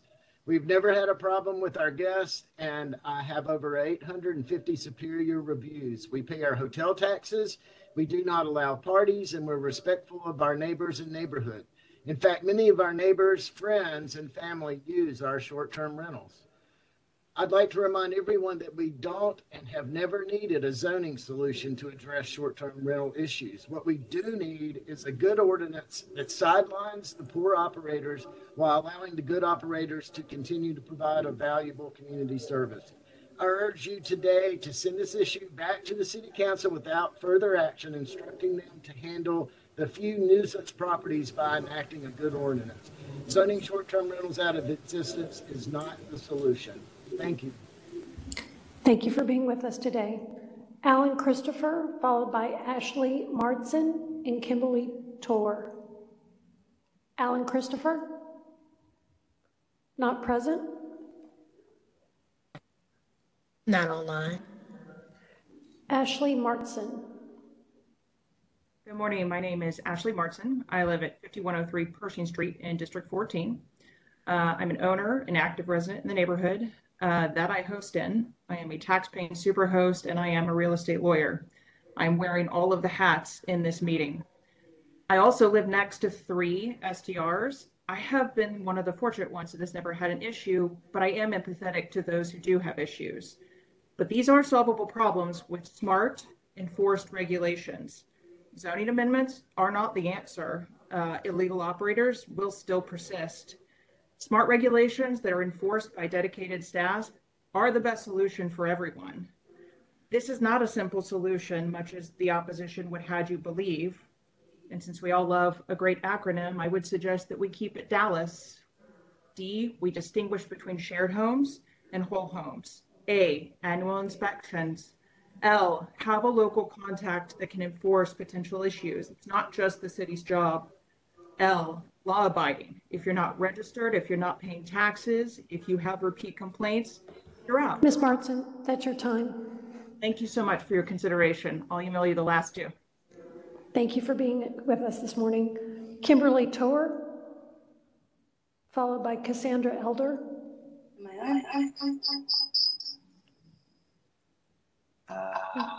We've got a lot of feedback and we can't see you, Ms. Tor. If you have 2 devices on, you may need to mute one. Can you see me now? We can, but we've got a lot of feedback. I don't know if you have 2 devices going. I can't see. I don't know if they can see me. That's much better. If you can begin with your name and address. We can see you and hear you. Thank you. Hi, my name is Kim Tower. I live at 5122 Milam Street. I live next door to an Airbnb, and I have no complaints. My family, when they come to visit, they have a place to stay. That's right next to my home. And the thing that I feel that there's a few bad Airbnb owners, and there just needs to be more regulation. I don't think that all Airbnb should be done away with for the few bad apples. I also believe that I don't think that out-of-state people should be able to come into Dallas and buy up large amounts of housing to make money on them. That's how I feel. Thank you. Thank you for being with us today. So our next speaker, Aiden, was previously called. Cassandra Elder, followed by Blake Arant. Cassandra Elder. Not present.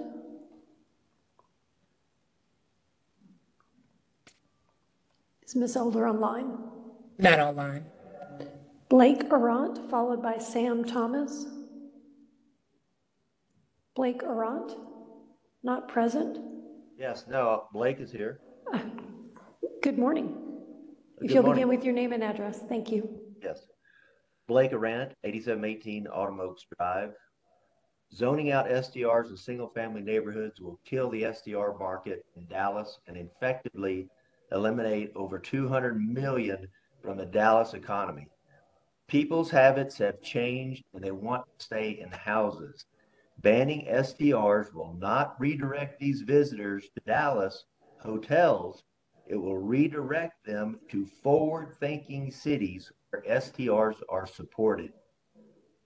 According to opponents of STRs, only 25% are paying hot, but these 25% are on track to pay over $2 million in hot this year. The hosting platforms can now collect all these taxes, so that will be $8 million at least.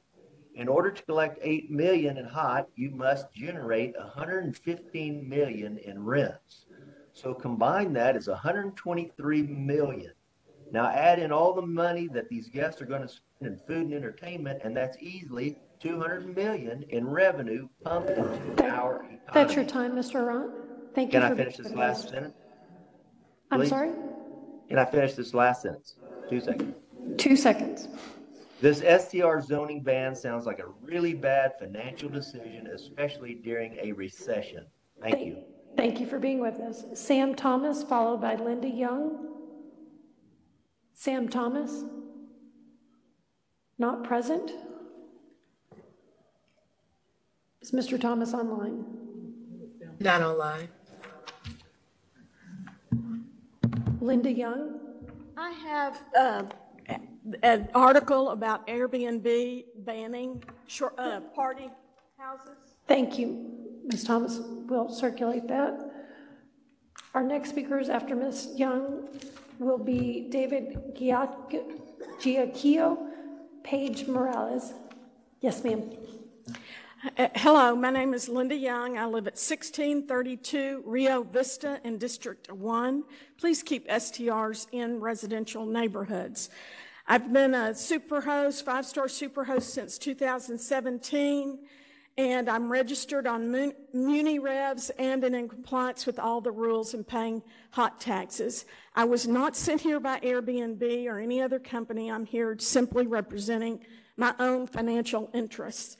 A couple of things I've heard in the speaking from the opposition and the way I've eliminated having parties, which are banned by Airbnb, by the way, is I have a 3-day minimum rental. And I also would suggest, rather than this Dallas Muni Revs is a cumbersome system. It obviously is not working since only a quarter of us are registered. So let Airbnb and VRBO collect the hot taxes, and then you know who all is registered. Thank you. Thank you for being with us today. David Giacchio? Not present? Not online. Paige Morales, followed by Brina Smith. Paige Morales, not present? Not online. Brianna Smith, followed by Azar Tawfiq. My apologies. Brianna Smith, not present? Not online. Thank you for being with us. Good morning. I'm from 13750 Rolling Hills Lane, Dallas, Texas. I have been a short-term... Could you state your name as well, please? Yes. My name is Dr. Azhar Tawfiq, and I've been resident in Dallas for the last 8 years. I am a short-term rental host for the last 5 years. So I've been attending these meetings, and this morning as well, one of the commissioner pointed out the numbers in some meetings are 6,000 rental hosts, and this morning it was around 900 or 1,200. So I'm wondering if the problem statement is defined already that we are trying to solve here with these meetings, number one. Number two, in 5 years, I've seen different regulations come, and I've always abided by it. When I got the letter in mail, I got the properties registered, started paying all the taxes, it's up to date. And if more regulations come in, I believe 90% and all the good operators are willing to abide by that. But just right out eliminating, I think that's unfair in the sense because in the last 5 years, there hasn't been any issues. And the number three is, I've heard from a lot of our fellow citizens that there are 911 calls which are coming in with complaints. That's your time, sir. Yeah, thank you. Thank you for being with us today. Michael Schmidt, followed by Caleb Pittman and Emil Lepe. Michael Schmidt, not present.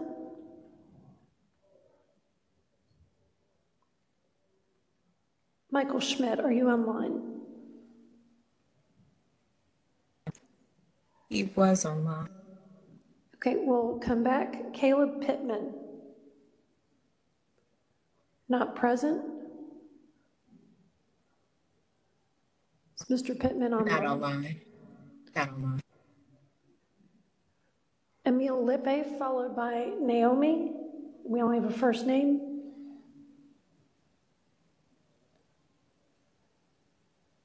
Emil Lippe, not present.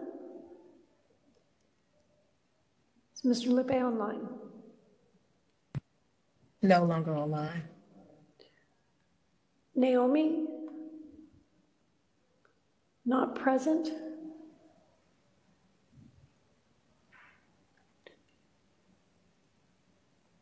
Is Naomi online? Hello. Good morning. If you could please begin with your name and address for the record. Yes, my name is Naomi Benitez, and I reside at 315 South Cesar Chavez, Dallas, Texas, 75201. I'm a short-term rental host, and we take responsible hosting very seriously as a property management company. We want our neighbors to never be disrupted by our guests. I'm a pro short-term rental host and also pro regulations. We have hosted many friends and family members of our neighbors, and I encourage the city of Dallas to regulate fairly. Our neighbors want to have their families as neighbors when they come into town and not send them to a hotel. These are the measures we take as to be responsible. We have very strict house rules, and we decline the request if it's curfew. We have weekend minimums. We have quiet hours that start at 9 p.m. We have overnight hours that start at 10 p.m.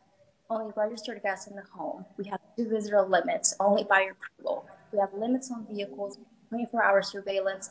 We have noise and device monitors to ensure noise levels are always respected at our decibel level set, and also to track how many guests are in the home. We share contact information with neighbors, a ground property manager that's available 24/7, whether that's at 9 p.m., 3 in the morning, 5 in the morning, we're there. That's your time. We have never had to call 911. Thank you for being with us. Neighbors, thank you so much. Cindy Diffenderfer, followed by Norma Minnis. Cindy Diffenderfer, not present. Not online. And were we able to determine, is Michael Schmidt online?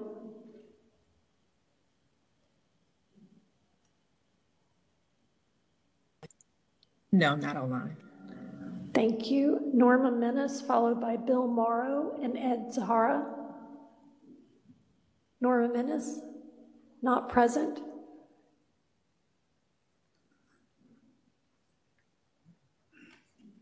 Is Ms. Minnis online? No longer online. Mr. Morrow? Yes, thank you. Good morning. My name is Bill Morrow. I live at 8522 Stable Glen Drive in Dallas. In my 30s, I purchased my home in Lake Highlands. Shortly after I purchased my home, the economy went down. Absentee apartment investors in our neighborhood slashed rents, allowed properties to deteriorate, and residential values plummeted and crime soared. Now we have hotel-like properties called short-term rentals, STRs. They too are absentee investors, business owners.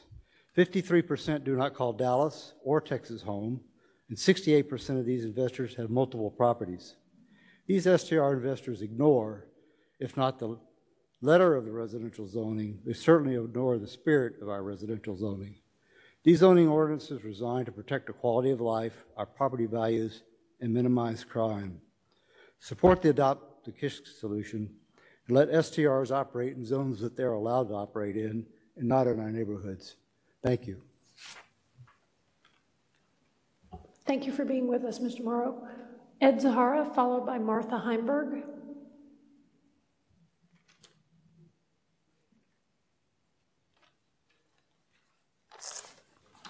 Good morning.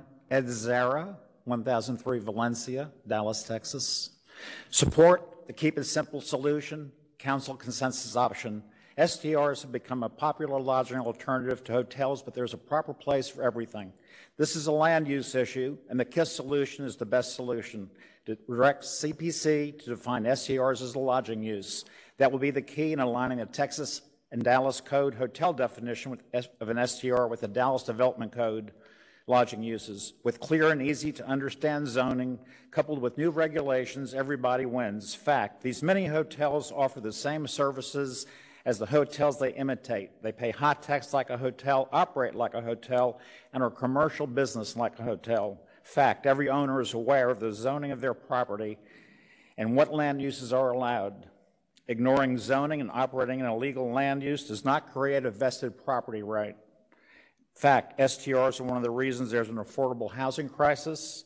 Fact, Dallas needs more homes, not STR hotels. And by the way, the figure is STRs produced 1,600,000 of income, not 200 million. Thank you for being with us today. Martha Heimberg? Not present. Is Ms. Heimberg online?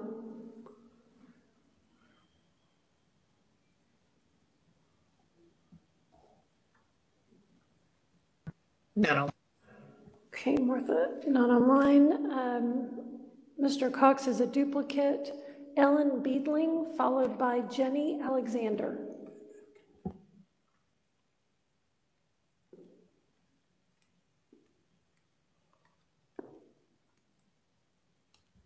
Good morning. Good morning. My name is Ellen Beedling. I have lived in my home at 7538 Marquette Street for over 30 years. Please adopt the Keep It Simple solution to zone STRs out of our neighborhoods and move the issue forward to the CPC. This should be an easy decision since prohibitions against commercial use and lodging already exist in the Dallas Development Code. There are people here speaking out against STRs who have spent hundreds of hours voluntarily to justify to city officials the many reasons, not just party houses, they should enforce zoning ordinances that already exist. Why? Because we have the conviction it is the right thing to do, not just for us as individuals, but for the greater and common good of our neighborhoods, the city, and the generations to come who will want to live in stable neighborhoods. Please do the right thing and adopt the KISS solution. Thank you. Thank you for being with us today. Is Emil Lippy online? He was our speaker 42.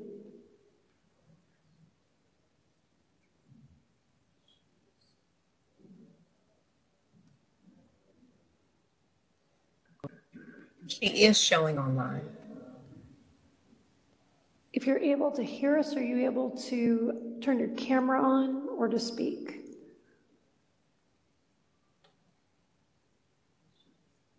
Okay, we'll come back and see if we can get the technical issue resolved. Jenny Alexander and John Daly are our next two speakers. Good morning.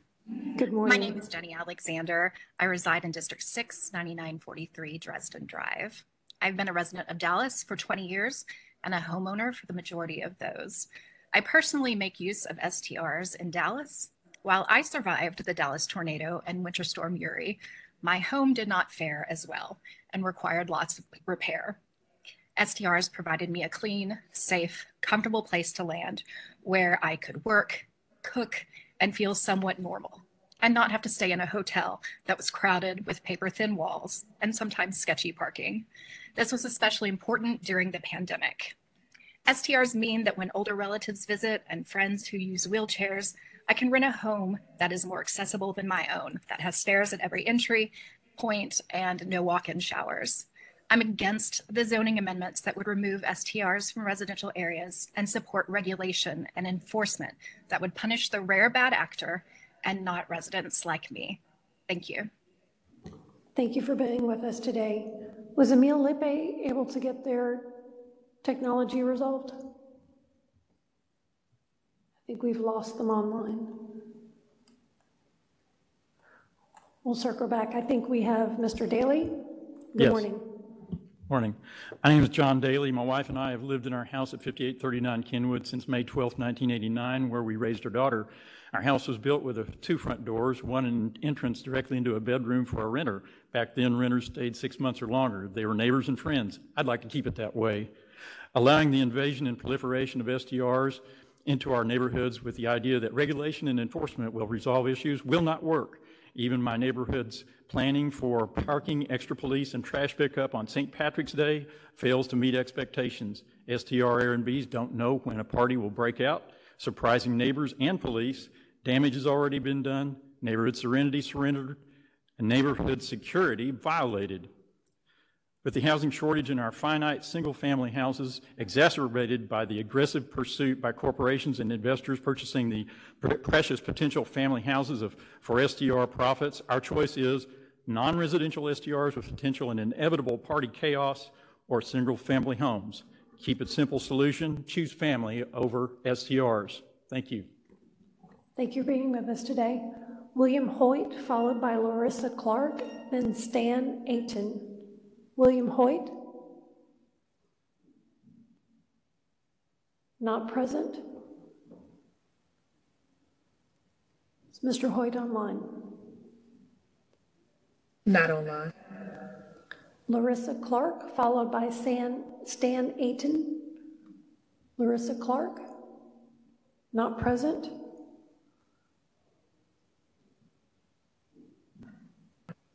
Not online.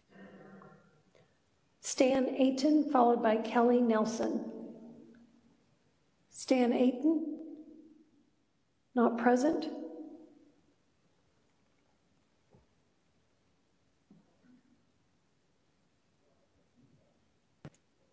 Not online. Kelly Nelson, followed by Bobby Clark. Kelly Nelson? Not present.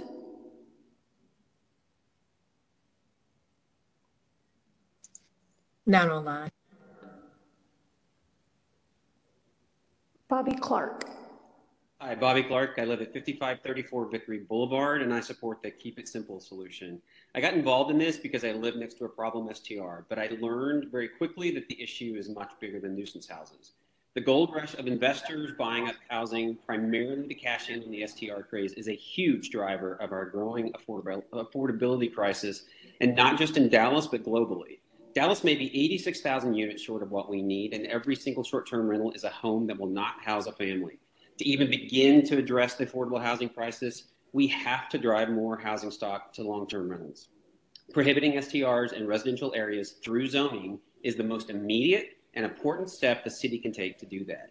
And on the subject of platform accountability raised by Mr. McGregor earlier, the city can fine Airbnb and the other platforms for unlicensed prohibited rentals. It's a key step for compliance. Look to cities like Santa Monica and others who have done that successfully and beaten back the challenges by the platforms. Platform accountability is really a critically important issue. Thank you for being with us. Mr. Lippe, can you hear us? We can see you, but we can't. Yes, if you'd please begin with your name and address. Thank you for your patience. Thank you. Sorry for the problems. Emil Lippe, 6828 Gaston Avenue. I've lived in the Lakewood area for over 40 years. I am in favor of the keep it simple solution, primarily because of security concerns. We used to have a very active neighborhood crime watch that assists the police in performing their function. We've had a flurry of auto thefts and auto rummaging and auto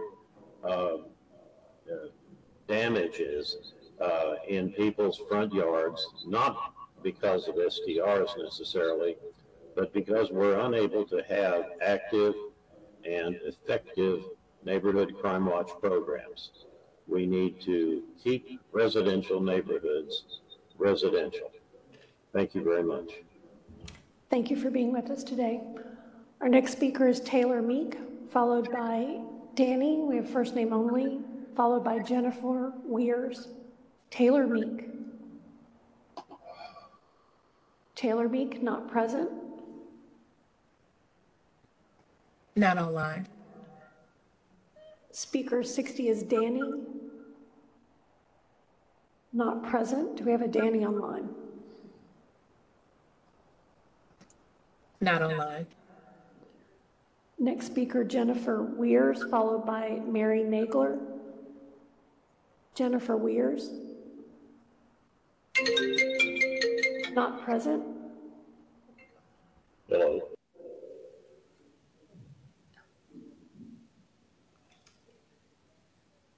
Not online. Mary Nagler, followed by Rick Bentley, followed by Patrick Block. Mary Nagler. Not present. Not online. Rick Bentley. Rick Bentley is not present. Is Mr. Bentley online? Yes. I'm here. I don't know if I can get my face on the screen yet or not. Can you hear me? We can hear you. We can't see you yet. Start the video. That must be it right there. Oh my. Here Mr. I am. Bentley, we can see you. Thank you. If you'll begin with your name and address. I'm Rick Bentley at 5551 Vickery Boulevard in Dallas. And I want to say that I'm all for STRs, and there are plenty of wonderful places in Dallas for STRs to legally operate. Single-family neighborhoods should not be places that they operate. They know that those that are in single-family neighborhoods already know that they're illegally in single-family neighborhoods, and we need to keep it simple. Keep our single-family neighborhoods safe and free of STRs, and let them operate where they should operate in areas that lodging is allowed. Thank y'all. Thank you for being with us. Next speaker, Patrick Block, followed by Jay. We have a first name only. Patrick Block. Short, simple. Patrick Block, But not present. I'm all for STRs. Let them operate where they belong. Mr. Block, if you can hear us online, we cannot see you or hear you. Oh. Mr. Block, if you can wave your hand. Yes, we can hear you now. Thank you. Yes. And you can see me too? All right. My name's Patrick Block, and I live at 5806 Victor Street in East Dallas in a single-family zone district. All of the complaints we've heard so far revolve around non-owner occupied locations. I'm a longtime Dallas resident who rents space out of my primary residence. This is the same residence used for my home exemption, voter registration, vehicle registration, tax returns, and so on. Dallas has long allowed homeowners to operate a business out of their homes in single-family districts. I ask that you consider exceptions to allow homeowners to continue to rent out space from their primary property, just like any other home-based business is allowed to operate. Thank you. Thank you for being with us today. Speaker 65, David Giacco, is a duplicate. Speaker 66, Jay, we have a first name only. Jay, not present. Not online. Speaker 67, also first name only, Roy. Is there a Roy present? Not present. Not online. Judy Buckner.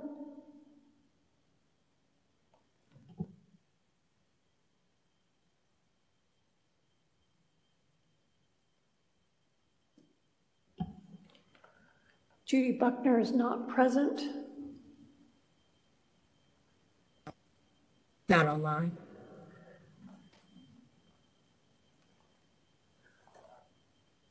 Next speaker is Rob Stokes. I believe that may be a duplicate.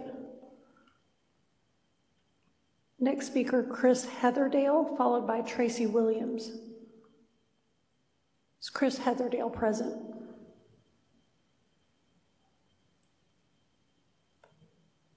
Not present. Is Chris Heatherdale online? Thank you. Tracy Williams?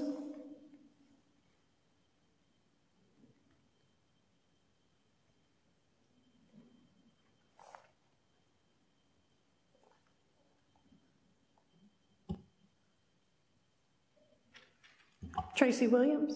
Not present. Not online. Greg Estelle. Good morning, Greg Estelle, 411 Bonstone Drive here in Dallas. I would like to thank Commissioner Hampton and the members of ZOAC for their consideration in the KISS solution. The members of ZOAC can now appreciate why it's taken so long for the city to get to this point. The lack of quality data provided previously to the City Council and today to ZOAC and CPC members still exists. It's been slowing the decision-making process. Using data from MuniRevs, who continuously fail to accurately count the number of STRs, is ridiculous. This kind of performance on a $495,000 contract would never be tolerated in the private sector. Yet even today, to answer Commissioner Hampton's questions, the staff continues to provide conclusions based upon that inaccurate data. Further, the lack of effort to correct a May 2021 report by a former Dallas assistant city manager, when more accurate data was subsequently provided by a city council member, will not be a good look for staff when the STR industry continues to use this previously discredited report as a basis for their threatened litigation. City staff, you can do better. Please try. Thank you for being with us today.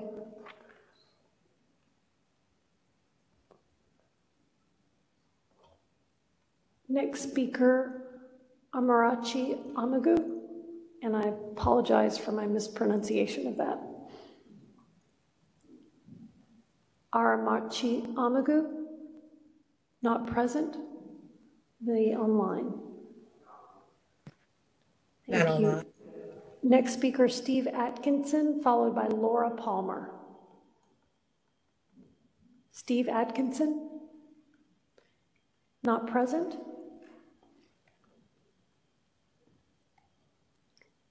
Is Mr. Atkinson online? Yes, he was on. Mr. Atkinson, if you're online, not online. Thank you. Sorry, I thought I heard was online. Ms. Palmer, thank you for being with us today. Thank you. My name is Laura Palmer. I reside at 911 North Madison here in Dallas in District 1. I support the Keep It Simple solution. I think our neighborhood has experienced a lot of changes in Kids Springs specifically with STRs. One thing that needs to be kept in mind is that for every home that is used as an STR, there's one less family living in that home. That affects our neighborhood schools. I'm standing before you as an advocate for our neighborhood school. We are fighting to keep our neighborhood schools, and removing those homes affects them. I see more and more people walking down our street pulling suitcases instead of seeing families walking their children to the school. So I support the Keep It Simple, and let's keep families in our neighborhoods versus transient guests. Thank you for being with us. John LaCosta, followed by Robert Lee.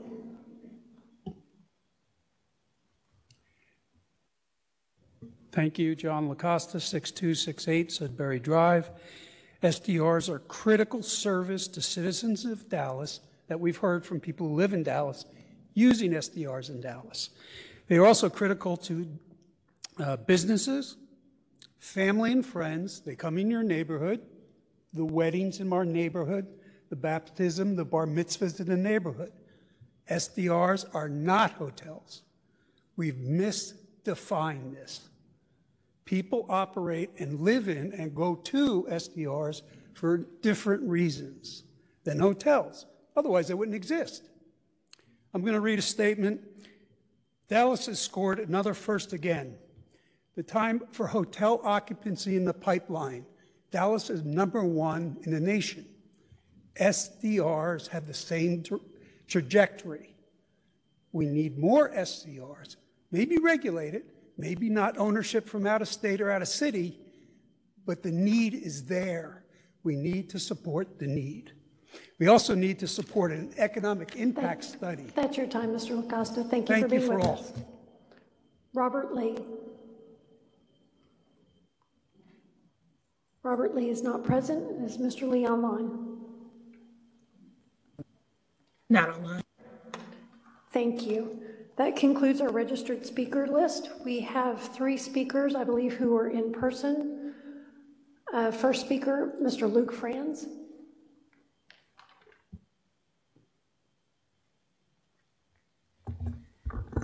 Luke Franz, 2323 Ross Avenue. Well, recognizing the sensitivities that gave rise to the short-term rental overhaul, in particular the single-family neighborhood protections and low-density neighborhood protections, we believe that there's been a modernized housing market that's been overlooked during this process. What we're deeming, and we called a mixed living community use, which was circulated by staff yesterday, is a managed housing product that modernizes the way people live, which would encompass traditional 12-plus month multifamily leases, would also encompass furnished units for short-term rentals and temporary rentals, and a managed housing option for leaseholders that would allow the managed operator to facilitate short-term stays in their units when they're out of town. This target demographic for this would be the evolving workforce, which are essential workers, remote workers, traveling families, and business professionals with heavy travel schedules. I want to emphasize this would be not permitted in single-family neighborhoods or low density. This would be targeted for more urban, dense markets. The mixed living unit operator, as established in the draft ordinance, would require noise mitigation and management, background checks, access, security, and all that kind of stuff. We look forward to working with each of you on the committee and staff in the coming weeks to talk more about this proposal that we think is a good solution. That's your time. Thank you, Mr. Franz. Thank you. You beat me to that. Thanks for being with us. Shelby Fletcher, followed by Linda Howard. Is Ms. Fletcher still with us? Not present. Linda Howard.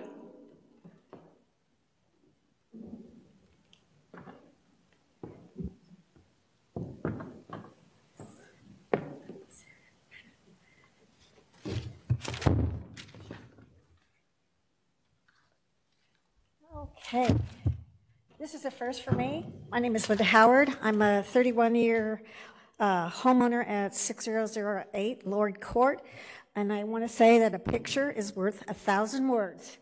I didn't know what this was all going to be about, but from July 22, our SDR hotel guests arrived from Albuquerque, New Mexico to 6003 Lord Court, which is a cul-de-sac with 16 garden Ms. homes. Howard, we need you to speak into the microphone. I'm not sure that our online folks can hear you. It is flexible if you need to move it.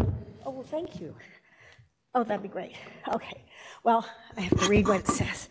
Anyway, SDR Hotel across the street from me. This vehicle pulled up. It's, as you can see, oversized vehicle pulled by a crew cab pickup, and the traffic had to stop from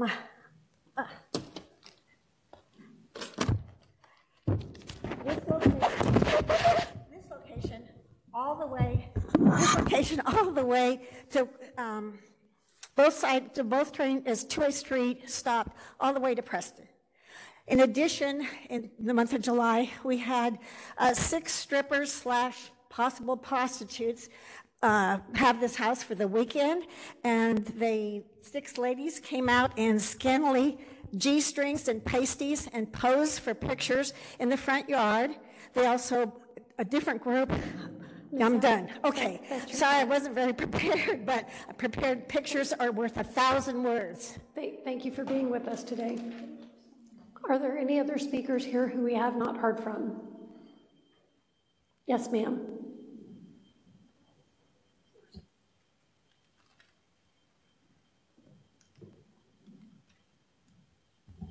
And if you'll please begin with your name and address for the record. My name is Erica Jordan, and I am actually a property manager for a property management company. We have 4 rental properties. My address is, my address is 714 Madrid Drive, Duncanville, Texas, 75116. We make sure that we regulate, we vet our people very closely. We take our neighbors into consideration. We have Noise Aware that alerts us to noises so that during the quiet hours, they are in compliance with the city. We have, like I said, 4 rental properties, and we have only had complaints on 1 rental property. And the only reason is because it is in an area where they are very adamant about no STRs, and they have signs all over the place. They make it uncomfortable for the guests, and they do everything that they can to deter people at that location. That is the only place out of the 4 where we have had any complaints. So please don't. Take your time. Thank you, but let me just finish this one thought. So please don't do something that's going to wreck it for everybody just because of a few bad apples. Thank you for being with us today. Do I understand one of our prior speakers that we couldn't get online is available?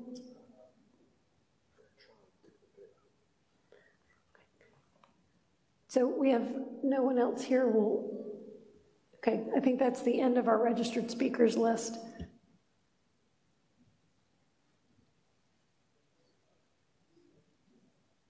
Okay, we're going to go ahead and thank everyone for being with us today. Members, we're going to follow up on discussion so that we can close our action for today.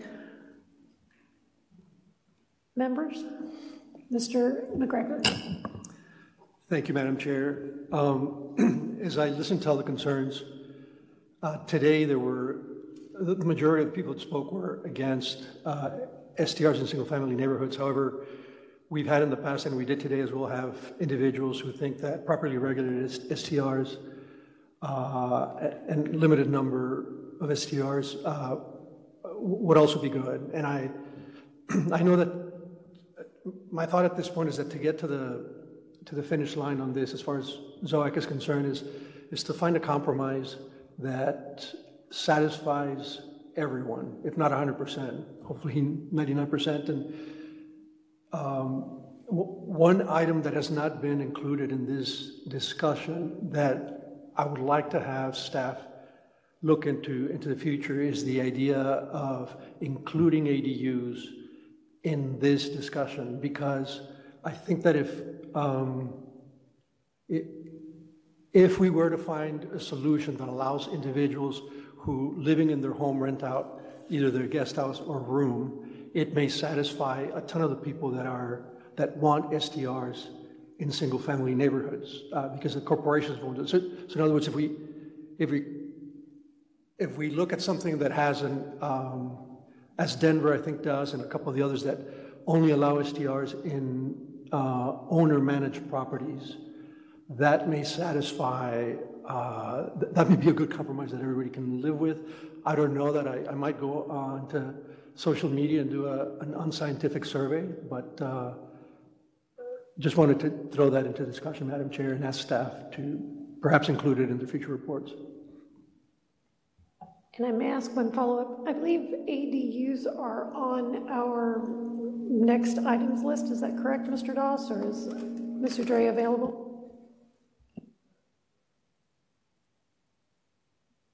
I got to hold the speak button. So ADUs is on our work list, and it's actually on hold pending the STR discussion. So my question is, why aren't ADUs seen included in this discussion? Because it would make it easier for us to find a compromise if we have that. If right now we prohibit STRs and say we'll come back to ADUs later, we're going to have a lot of people upset. I believe the reasoning was that STRs are, they're related and they're not, they're kind of a broader, you know, you can do an STR. Well, the question is, an STR in general, should it be allowed? That's kind of a broader scope question than should we allow a second dwelling unit to be constructed on a residential property, and if so, how? So I think that we can certainly include some discussion and some research on ADUs and how it could be related to short-term rentals and how it could be related to this specific conversation on short-term rentals. I don't know that we'll be able to kind of do action at the same time, but we can certainly include ADUs in our next discussion. We'll see how best to do that. I guess I'm just not clear on why they can't be done together. They're both dealing with zoning code. They're both land use issues. Why? And they're very much tied hand in hand because, you know, there are many people that spoke in favor of STRs who did not say that they're really talking about ADUs. I know this because I know some of these individuals. They don't want to say that they're renting out an ADU because it's not currently allowed under zoning code. May I ask a follow-up, perhaps? Is one of the differences in, because I know we have an existing ADU ordinance. It is an opt-in, it is through the Board of Adjustment. As I understand it, is an accessory to a dwelling unit versus the framework for the STR discussion as a lodging use. So is that a consideration, both the period as well as the use classification that is being proposed? I believe so. There is the accessory dwelling unit opt-in, overlay opt-in, which goes through all the way through City Council, and then there's the additional dwelling unit Board of Adjustment process. That additional dwelling unit then cannot be rented. So from an STR discussion, that one is kind of moot. But I think that as I mentioned, we can certainly discuss it in tandem, and we can see where they overlap. And I don't mean to impose. I just I would like, if possible, for the rest of the committee members to weigh in on that. I mean, my vote would be to include it, but you know, there's many of us in this committee. Are there other comments? Commissioner Blair? Mr. Enrique, well, I can't even say Mr. Commissioner. I believe that, I'm echoing. I believe that, okay, maybe that helped. Is there another microphone?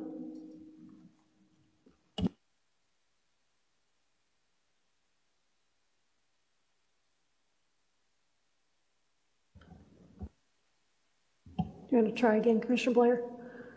Okay. I believe that maybe the consideration, and I might be wrong, but maybe the consideration is that once the determination is made whether a STR is allowed in residential use, will answer the questions of ADUs.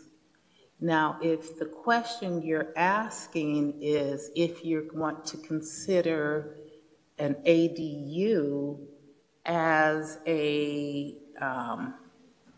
opportunity for STRs, then I think that would be a different approach to looking at STRs. Then that would have to be determined first that, STRs are allowed in residential. Am I right, Mr. Dawes?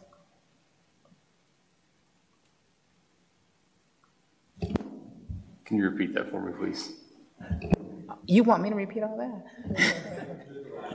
Okay, so I think the consideration is that, and maybe the consideration is that the thought behind whether that ADUs are not on the discussion for STRs now is because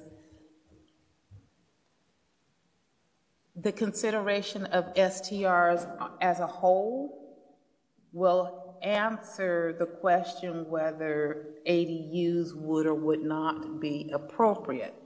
If you look at ADUs separately, you can say you can do an STR at an ADU, but an STR in single family, it could be said no. So now you have mixed messages, ADU yes, STR no. So does the STR override the ADU or does the ADU override the STR? So maybe that would be why staff is considering them separately and not jointly. May I, Madam Chair? I think I agree with you, but I think what I'm proposing we do is it will be a more complete conversation if we discuss the two at the same time. If you know, and determine in that conversation what the interaction is between one and the other. I mean, they're really two different things. The way other cities have dealt with it in some ways to create type 1 and type 2, but I just think the conversation would be more complete and more productive if we discuss the two at the same time. Thank you.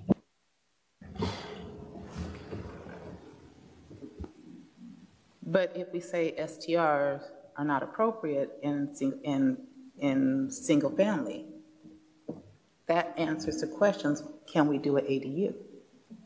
So you can't say yes to ADUs and no to STRs. So I think the position right now is, does ZOAC as a body want to forward to CPC the determination that STRs are appropriate in single family, and if we say that that's what we're going to send to CPC, or then how are we going to regulate it? And then and I don't know 51A well enough to be able to quote the number. We have, in our ordinance, we already have regulations on ADUs, but we don't have any regulations at all on STRs.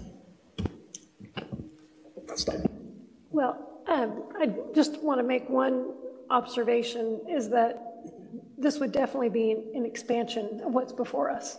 So what is before us was over a 2-year process.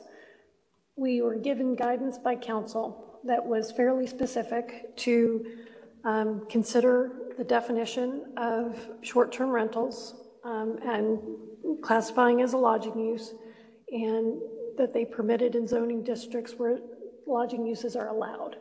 We have a separate track that's already on the work list for staff to consider the accessory dwelling units. I understand your point that there are some similarities. I believe how we've gotten to today is that we are to consider the short-term rentals, knowing that the accessory dwelling unit discussion is coming back before this body, and it may be informed by the conversations that we have today, but they were separately. And I guess I had asked staff, and Mr. Dre, I don't know if you want to weigh in on this, but it's not what we have noticed for. It has not been what our charge has been in considering this request, or this matter, I should say.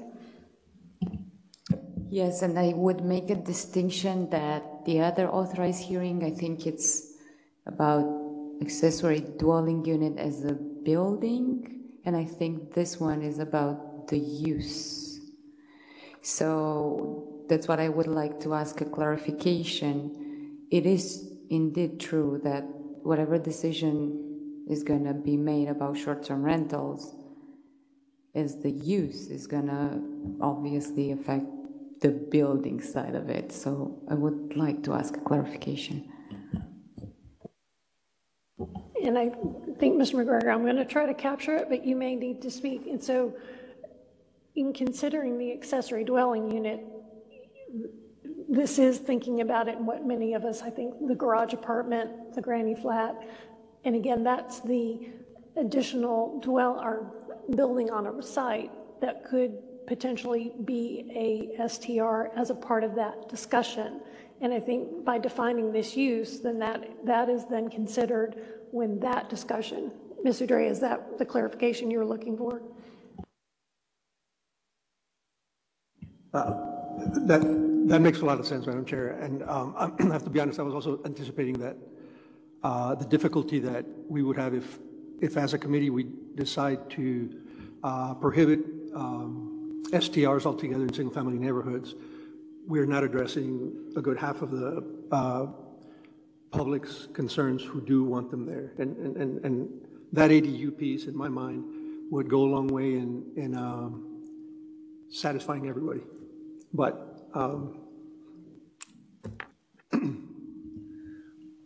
it's up to the committee to decide if you want to hear more of it or not.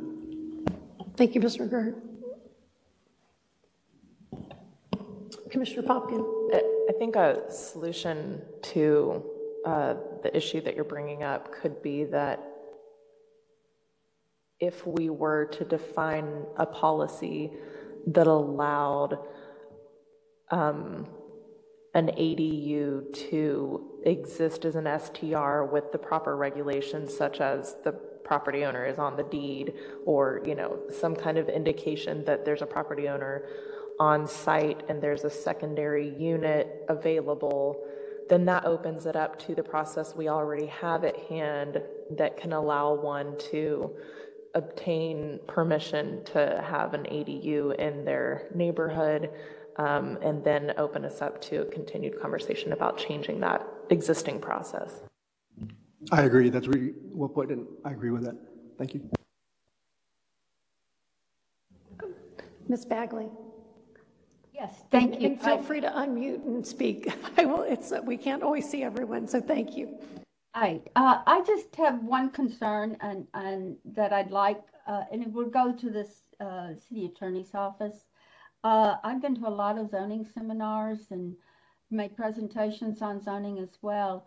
And in the past, I'm not sure of all the case law, but been told that you cannot distinguish between an owner-occupied and a rental-occupied in a zoning ordinance. So I just want some clarification. I know they've said there's some, but there's case law out there both ways, and I want to be careful that we don't put ourselves in trouble. So I'm asking for a little more research and information from the city's attorney's office for their whatever they're supporting. Thank you.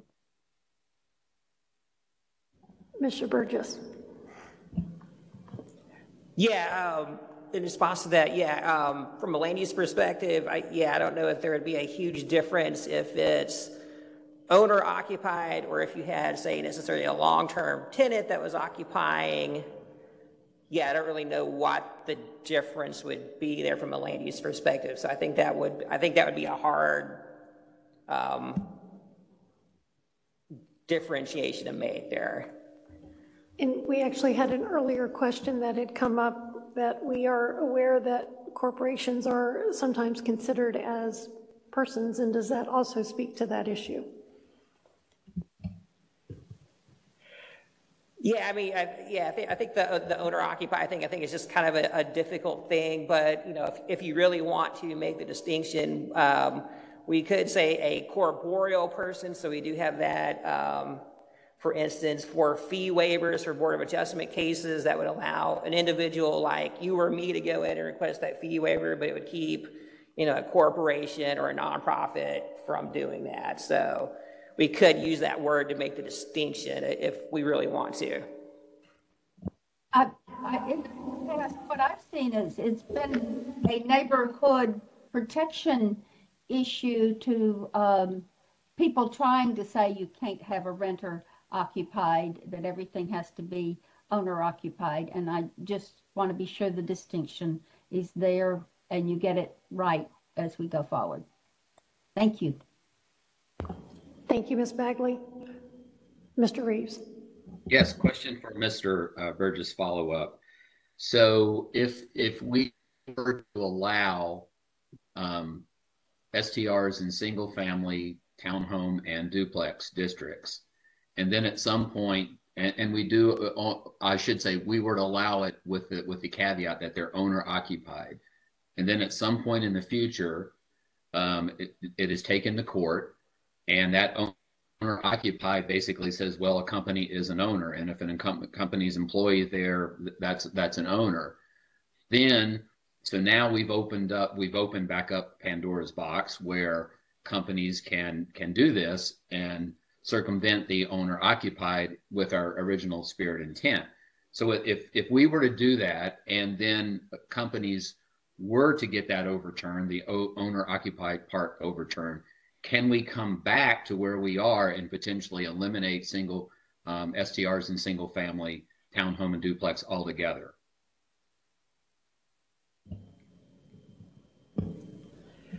So at that point, any that would be out there would have non-conforming rights, so they would get to continue to operate unless there is a Board of Adjustment case that a neighborhood brought and the board required compliance.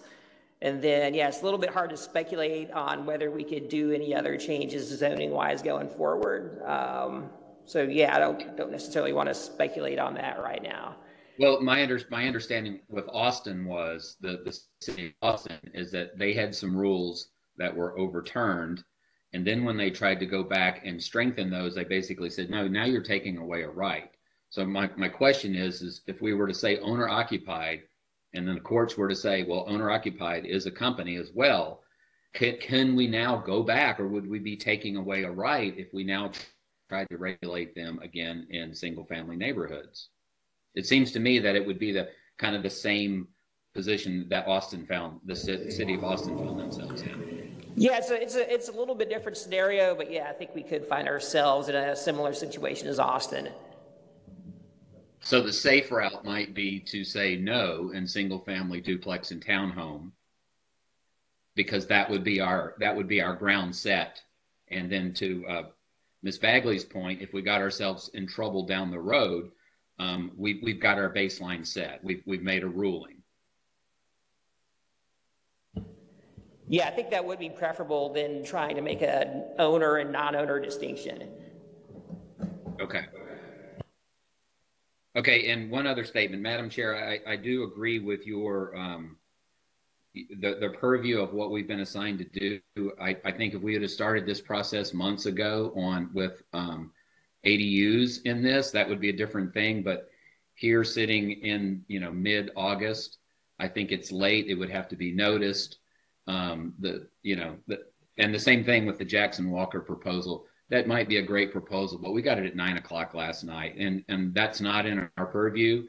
My preference today would be, and I have a motion ready, if you'll allow me to do that, to move this on. Let's take a vote. Maybe we get this to CPC. CPC can kick it back to us. CPC can recommend whatever, change it, put it to council. Council can kick it back to us. So by saying no to ADUs today, or the Jackson Walker proposal today, doesn't mean that further higher up the food chain, it can't come back to us. So I think we're nibbling around the edges. I think it's time to everybody to cast their vote, and let's see what happens.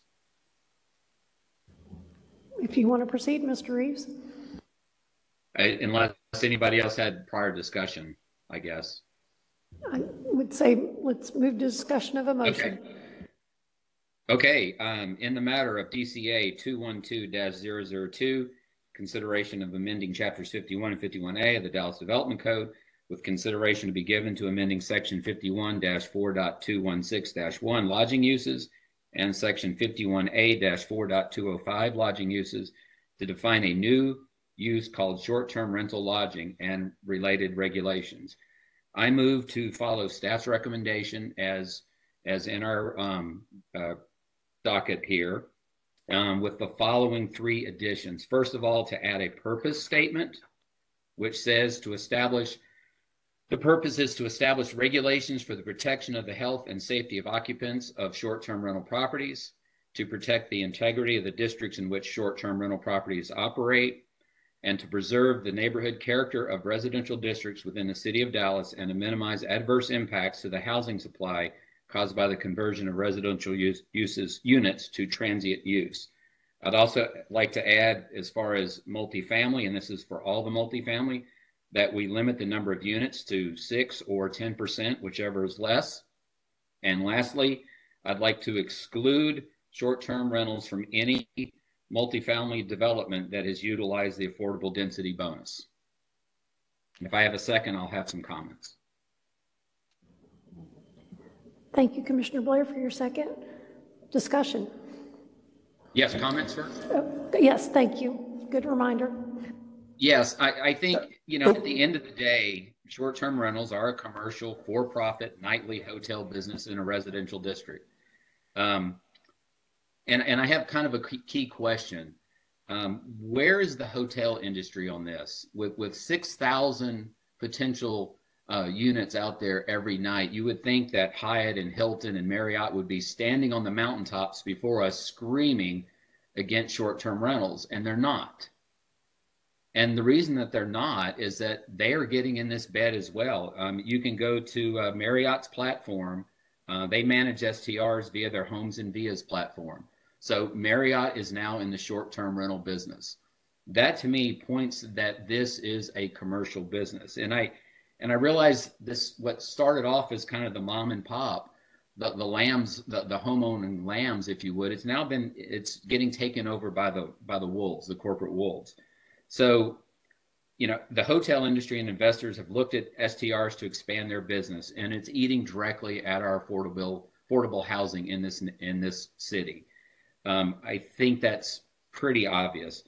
I am sympathetic to the lone single-family homeowner who is renting out a room, but the current code never guaranteed this right in single-family zoning. The current code was silent on that. However, these homeowners do have the ability to rent out 1 or more units in their home or a 30-day on a month-to-month basis. So this may not be the STR cash cow, which is causing the corporate and the investors to eat up our affordable housing, but it is a viable and profitable revenue stream. And I think to conclude, I'll restate one of our members of the public said, I'm not against STRs, I'm just against them in single-family neighborhoods where hotels are not allowed. Thank you. Thank you, Mr. Reeves. Mr. McGregor. Madam Chair, I'm not at all ready, and I think it would be premature to vote on this issue today. There are a number of significant unresolved questions which we have actually asked staff to pursue. For example, just a minute ago, we're still discussing whether or not it's possible to determine with accuracy whether a property is owner managed or not. There are cities that have addressed this in a very good way by including requesting in the permitting process a couple of documents like voter registrations, electricity bills, health insurance cards, where the individual's address show up regardless of whether or not the property is owned by an LLC or in the name of an individual person. We have not done anything at all to address the number of small size operators who have spoken today and in the past and have sent emails saying that at their scale, being good operators, why should they be punished when it's only the vast majority of STRs are good operators. We have not addressed the problem that we know would happen by forbidding STRs in single-family neighborhoods where we don't know how we're going to enforce it. We know that people will still operate as they are now illegally, and we don't know how to enforce. And then finally, before I vote on an ordinance, I really want to see the entire ordinance with the details. I can't have it sprung on me in a motion without seeing it in writing and really parsing through all the language, including something that was brought up last time, I think, about parking. what type of parking would be required, where would that be required? Would that happen in the code? Would we require parking in the permitting process? What does the permit look like, and so forth? So more than premature, I think it would be irresponsible to vote on this today, so therefore I absolutely will vote no. Thank you, Ms. McGregor. Are there other comments? Yes, I have another comment. I appreciate the Mr. Reeves putting it all on the table today. My main concern is if we say they're no longer allowed or no longer going to be, we're not going to put them in the zoning ordinance. How are the people, there's no plan out there right now for how to transition the people that are actually operating these units now. And I would like to see that transition plan at least explored before the whole ordinance comes back to us. Thank you, Ms. Bagley. Mr. Holt? Yeah, thank you. First of all, I think it's premature to vote on anything without seeing it in writing. So, if I am going to vote on something like this, I want to see it in writing and be able to think about it. Two, I think the concept that because a few are bad, all are bad, therefore we're going to eliminate all of them, I think is maybe, I'm not sure I would support something like that.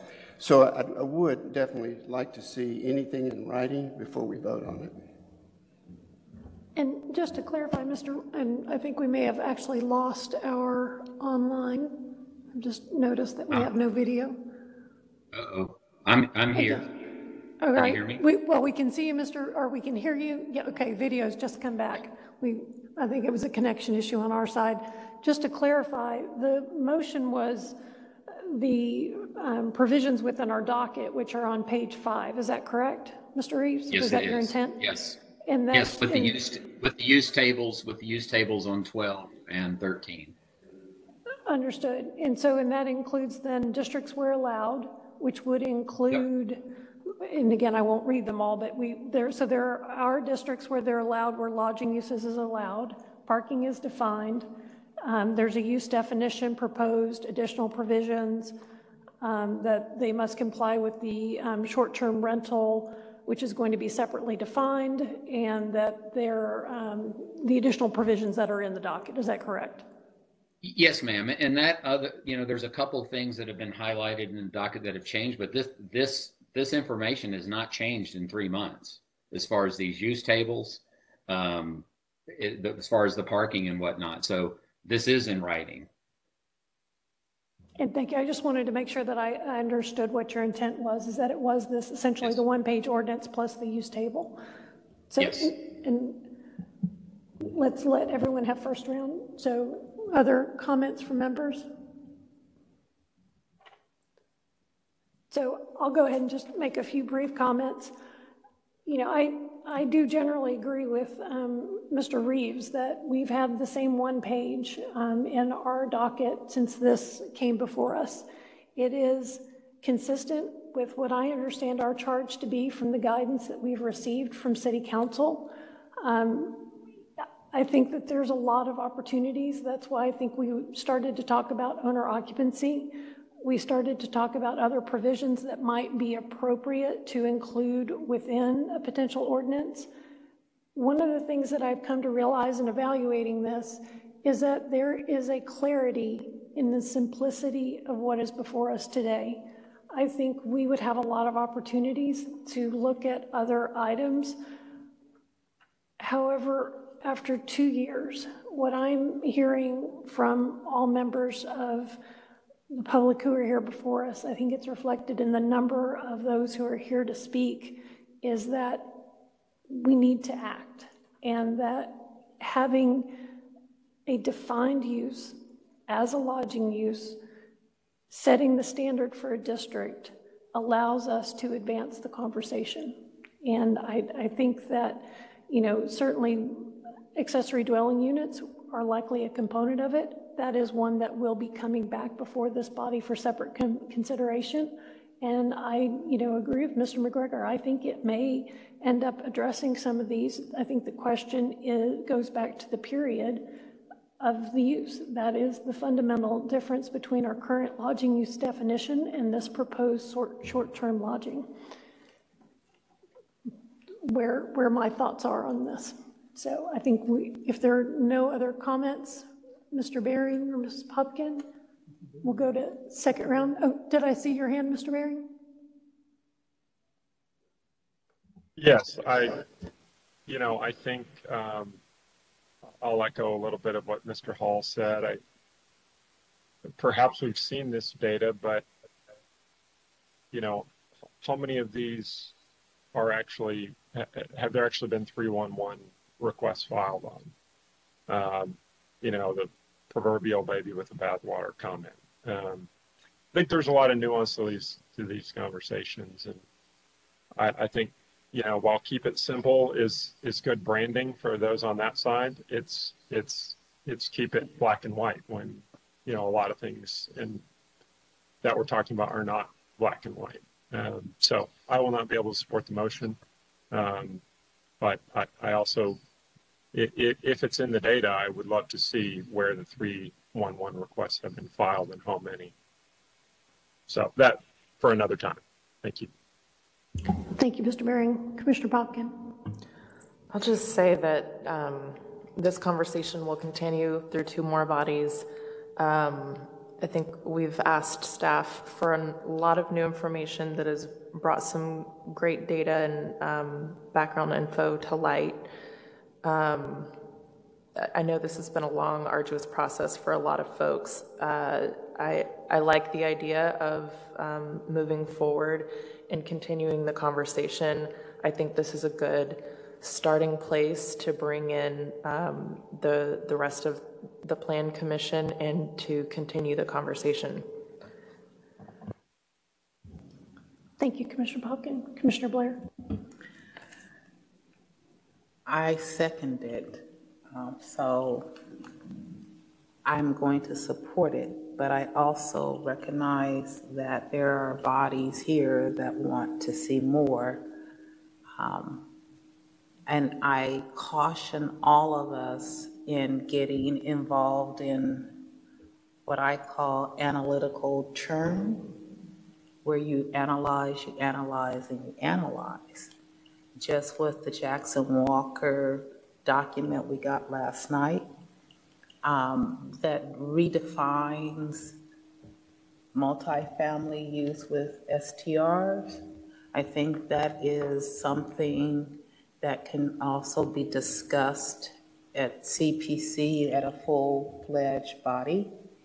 I believe that we have heard over 100 people come before us and discuss STRs, the validity of them in residential, as well as the challenges. We've heard code talk about the opportunities to regulate and what it will mean to regulate STRs in single family or in a single family environment. We have had staff define what STRs are. I would not like to sit and churn it. I think it's time to move it forward. If everyone here has the opportunity when it gets to CPC to come to CPC and express your desires, your discussion items, because that opportunity does exist again at CPC. Mr. Burgess has legalized us and legalized us and legalized us to, I don't want him to illegalize us because he's over-legalized us. So you can only analyze this so much. We can only discuss this so much. we have more things that are on our plate that we need to say grace over, that we need to move forward, not overanalyze and not move backwards. Thank you. Thank you, Commissioner Blair. Do we have a second round? Yep. Mr. McGregor? Thank you, Madam Chair. I just want to clarify something. I don't, in my business, we use because I'm analytical, we use the term analysis paralysis, which is a very real situation. And I don't think, for me, that's what's happening here right now. We have been through 2 years of information gathering here. I know it because I've been through every single part of it. Over the last few meetings, at every meeting, we've been pressed for time. So we really did everything we could to get all the people to speak. And even when we had discussions, even the last meeting, which was closed to the public, we were pressed for time. So in my mind, there were issues that I anticipated there was going to be one more session of fine-tuning the language where questions like, why is parking included in the code and not in the permit? How will the platforms be made to comply, and what kinds of principles are we going to put behind them? There are a set of really important issues that we need to take those through the finish line so that it's our role, I think, as a committee to send to CPC a document that's already been sorted out, not one that they'll spend another 2 years redefining themselves. So we have been at this for 2 years. I hate to send a half-baked product because we weren't willing to give it one more session of discussion to fine-tune those details, which I think are very important. So I hope other committee members see it the same way, and let's send a quality product to CPC. Thank you, Madam Chair. Commissioner Blair? Can I ask you a question, Mr. McGregor? If the chair allows, sure. If the chair, may I? Okay. You said that there are items that you feel need to be addressed that have not been, that are within the definition of what it is we're supposed to do. And can you identify very succinctly, it's this is what we're supposed to do.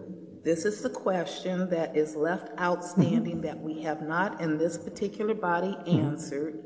And here is the discussion item that needs Absolutely. And I alluded to one earlier. How about if I just give you one as an example, but I'll tell you if there are more.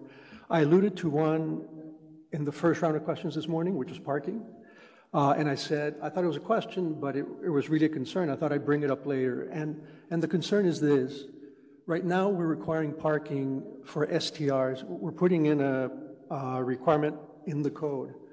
Well, we know from all the other work that we've been doing with parking reform that once you put parking in the code, it'll stay there for 500 years. And if it's ever off, it needs to be adjusted or adapt to special circumstances, we won't be able to do it. So one thought is that instead of putting parking requirements in the code, they'll be in the individual permit.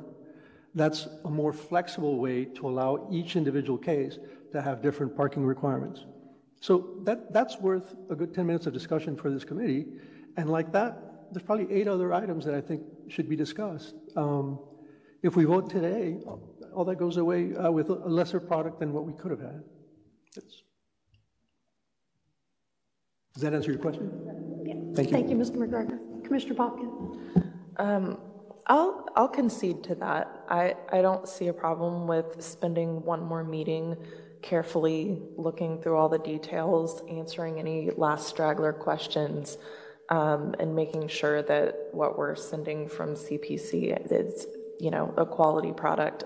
I personally feel like we've answered, I would say 95% of my questions, and I feel confident moving it forward, knowing that I'll continue to be part of the conversation. But I recognize that there may be others that have a lower percentage of questions answered and a higher percent of unanswered questions, and that I would be just fine listening to those questions you have and answers that might come of it. Thank you, Commissioner Block and Commissioner Blair. Mr. Reeves. Yes, ma'am. Are you amenable to a friendly amendment to your motion? Well, you can always make it. You can always make an amendment. And that amendment would be that this particular body, if they feel that there are items that need to be addressed, that number one, would they identify each item in writing, send it to our chair and Mr. Arturo. And with that would mean every person would have to go through what we have and identify those particular items that need to be, that they feel that we have not addressed, so that staff can prepare the question and the answer, or the item that needs to be, that we can net out that says needs to be discussed for one more discussion, so that this can be brought to a vote. That would include, that would include the Jackson Walker or change that we got last night. That because it's something new. If you're saying if you're going to do it for one, you got to do it for all. And that may be that we just say no to that particular item. So to be clear, that would just be a discussion point for our consideration. So this would be directing staff to bring back an ordinance as recommended. No, well, yes, that would be. With any questions? With the traditional cross-out, markup what you changed, and yes. With the markups the way we're used to seeing them, right? And then, use that as the basis for our next meeting. Yes, and that would be with the outcome, with the determination that the goal is to come to a final vote, a discussion, a markup, identification of what needs to change, a markup of that change, a discussion of that change, and a vote. So if I hear the motion correctly, so I understand, it's requested friendly amendment. We don't have a, we may have two votes. Mr. Reeves, do you have a problem with that friendly amendment? I don't know how we can say I would make that amendment and we're going to wrap this up and we're going to vote at the next one. I mean, if you look at parking, we have a charge to look at parking throughout the city. So why kind of spot zone this when we're going to look at it at the big picture? And a lot of these districts where we will be allowing STRs, we're definitely going to be touching the parking across the board on those districts. And again, if we send this to CPC and CPC wants us to pursue a residential, a homeowner occupied allowance, then they will come back with that specific directive. Or if they say, we really like this Jackson Walker, we will come back with this directive. So I think I'm going to respectfully decline, just because what we have, what I propose is in black and white, and then we can actually get guidance in specifically, because maybe they don't want us to talk about parking, because we're going to be talking about parking across the board, especially in all these districts where STR is allowed. I think parking would need to be discussed in that context, not spot zoning it here.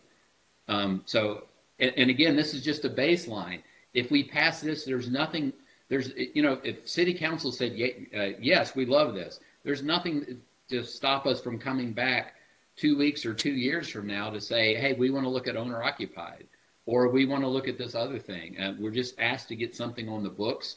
And I think it's time to move this on. It's been 2 years, and honestly, if I thought we could wrap this up in one more, I would say yes, but I don't think we can. So I'll respectfully decline that friendly amendment. Not a problem. So we're on second round of comments on the original motion to approve the item per staff or docket recommendation, the proposed amendments, uses as defined, purpose statement as read into the record with the additional provisions for multifamily uses and restrictions for mixed income housing density bonus projects. So second round, are there any comments on any additional comments or discussion? Mr. Hall. Yeah, I just want it to be clear. We're talking about what's on page 5, which refers to this use tables on page 12 and 13. That is correct. Okay. Yes. And so if it's this highlighted area, if it's not, doesn't have a P by it, that would mean it is not permitted by right. That is correct. Okay. Mr. Doss, is that correct? A blank space is not permitted by right or by SUP. You cannot do it, and there's no path to do it. And this is, the motion is to move this on to CPC. Okay, thank you. Thank you, Mr. Hall. Thank you, Mr. Doss. Mr. Bering. And Ms. Bagley, you're next. So what would it look like then going forward to build or CPC, I suppose, chose to do so, what would it look like to build in an owner-occupied provision in those other districts? Are we saying that's not off the table with this? Not at all. I mean, my motion is to send this to CPC. If they want to consider that based on all the testimony that they're going to get, then they will provide, a pinpointed direction. They're not going to kick it back to us and say, try again. They're going to say, we don't like this, we don't like this, we want you to do this. And if they say, we want you to address owner-occupied, now we are meeting with a focus to address owner-occupied, not this kind of, la-la land, where's Waldo, where we're just never going to get out of this loop, in my personal opinion. So I'm all for bringing it back, but let's let CPC decide that. Can I hear from staff on that, please? And is the question if that's under the purview of CPC to do that? Is that what the question is? Right. I don't understand why we're not addressing that now. Go ahead. Mr. Doss, thank you. So once the committee makes a recommendation to City Plan Commission can take the recommendation as is. They will develop their own discussion. They could make modifications to that and move it forward to City Council. They could remand it to the committee for you to look at again, either in general or with a specific focus, whatever they move to do. But the short answer is yes, they can make modifications as they see fit. City Council can do the same.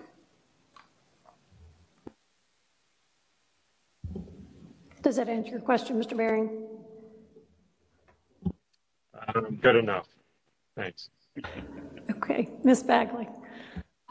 Again, on page 12 that we're talking about, we have highlighted areas with the strike through. Is that to be, I want to be very clear that eliminates those P's and S from that column. Mr. Doss? That is correct. The highlights are there to draw attention to the fact that those P's were present in the last case report and they have been struck through since that time. It just, I asked because we said as we've had it this has been the same chart for a while. It's not, it's been changed slightly. Yes, just a little bit.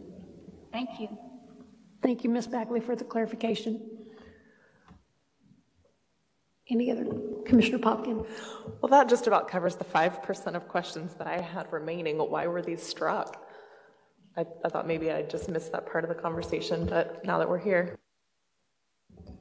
Those were struck based on the discussion at the last ZOAC meeting about otherwise legally existing dwelling units that if they were in an R75 or an R5 district, if they were in a single family residential zone, they would, under these potential amendments, would not be allowed to be used as an STR. If they did otherwise exist legally as a dwelling unit and it's permitted in an IR district or an IM district, then this, for example, there are entire neighborhoods of single family homes that are legally existing, non-conforming, but exist in a zoning district like IM or IR. If the ordinance was approved with those P's there, those entire neighborhoods could then theoretically be converted to short-term rental neighborhoods but they're in areas that are zoned for industrial uses. And so the direction we were kind of given to is to look at those and remove those out of that permitted list because of that kind of dichotomy. Those neighborhoods kind of fall in this gap of we're not really protecting them from anything because we're saying things are permitted and it's an industrial zoning district. Whereas the same neighborhood, if it wasn't zoned industrial, would not be, STRs would not be permitted. But that neighborhood still exists there. So that was why we struck those through based on that discussion. Okay, that's a really fascinating loophole. Thank you for clarifying that change. Thank you, Commissioner Popkin. I think on balance, I am going to support the motion. I understand the concerns of those who, would have, liked one more review of this. We do have the 311 data. I think similar to a lot of the data that we have discussed, I understand there's holes in it because the city doesn't have a mechanism for codifying STR complaints. They fall under general buckets. It was part of the discussion at City Council and at the numerous briefings like Mr. McGregor. I've also gone back through, I've listened to a lot of them, I've read a lot of them. I think we always have the opportunity to improve the data. I certainly hope that is one thing that comes out of this process is that we'll actually have the ability to track it and understand it more fully. In consideration of the owner-occupied, it's something that was a robust discussion at City Council. It's one that I had hoped that we may have been able to determine. And what I came to as I started reading the references that staff had provided to us from our last discussion is that there is so much complexity. It was interesting to hear Mr. Doss mention that the complexities of the New Orleans ordinance are unique unto itself, and it's the one I've spent the most time with.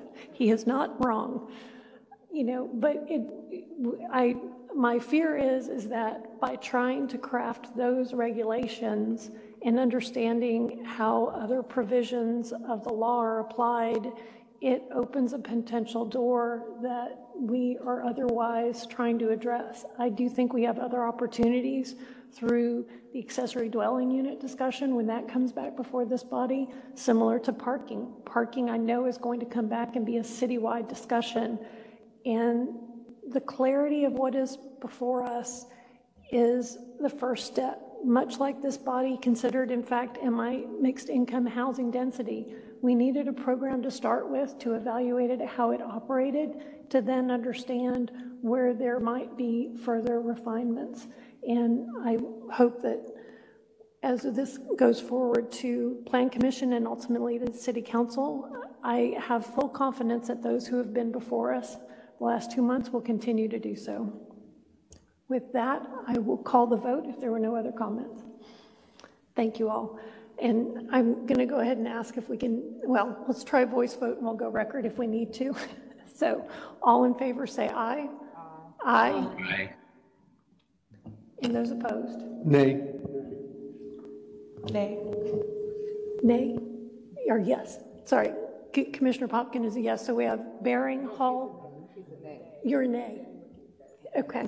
So we have McGregor, Hall, Popkin, and Bering opposed. We have Reeves, Bagley, Blair, and Hampton in support. So we have a 4-4 vote. And am I correct, Mr. King, that that moves forward to Plan Commission? That doesn't pass. No, it does not. So that does fail. Okay. So do we have a second motion? I'm going to take a pass at a second motion, if I may. To direct staff to bring back the ordinance per our motion that was just read for consideration by this body at our August 30th meeting. I second that motion. So we have a motion by Hampton, second by Mr. McGregor. Is there any discussion? Seeing none, all in favor? Aye. Aye. Aye. Are there any opposed? Motion carries. Thank you all for the robust discussion. We'll be back on the 30th on this. Our final agenda item, thank you.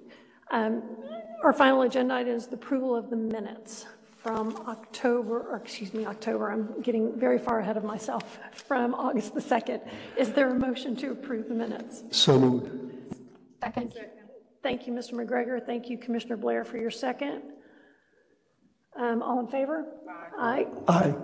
Thank you.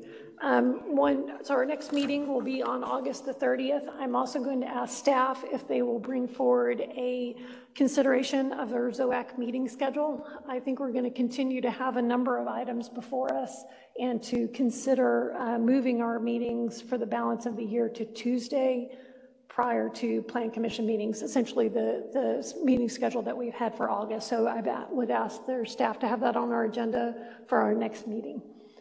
Any other discussion? With that, thank you all for being with us. Is there a motion to adjourn? So moved. Thank you, Mr. McGregor. Mr. Hall for your second. And we are adjourned at 12:40 p.m. Thank you all, and thank you for all the members of the public for being with us today. Thank you.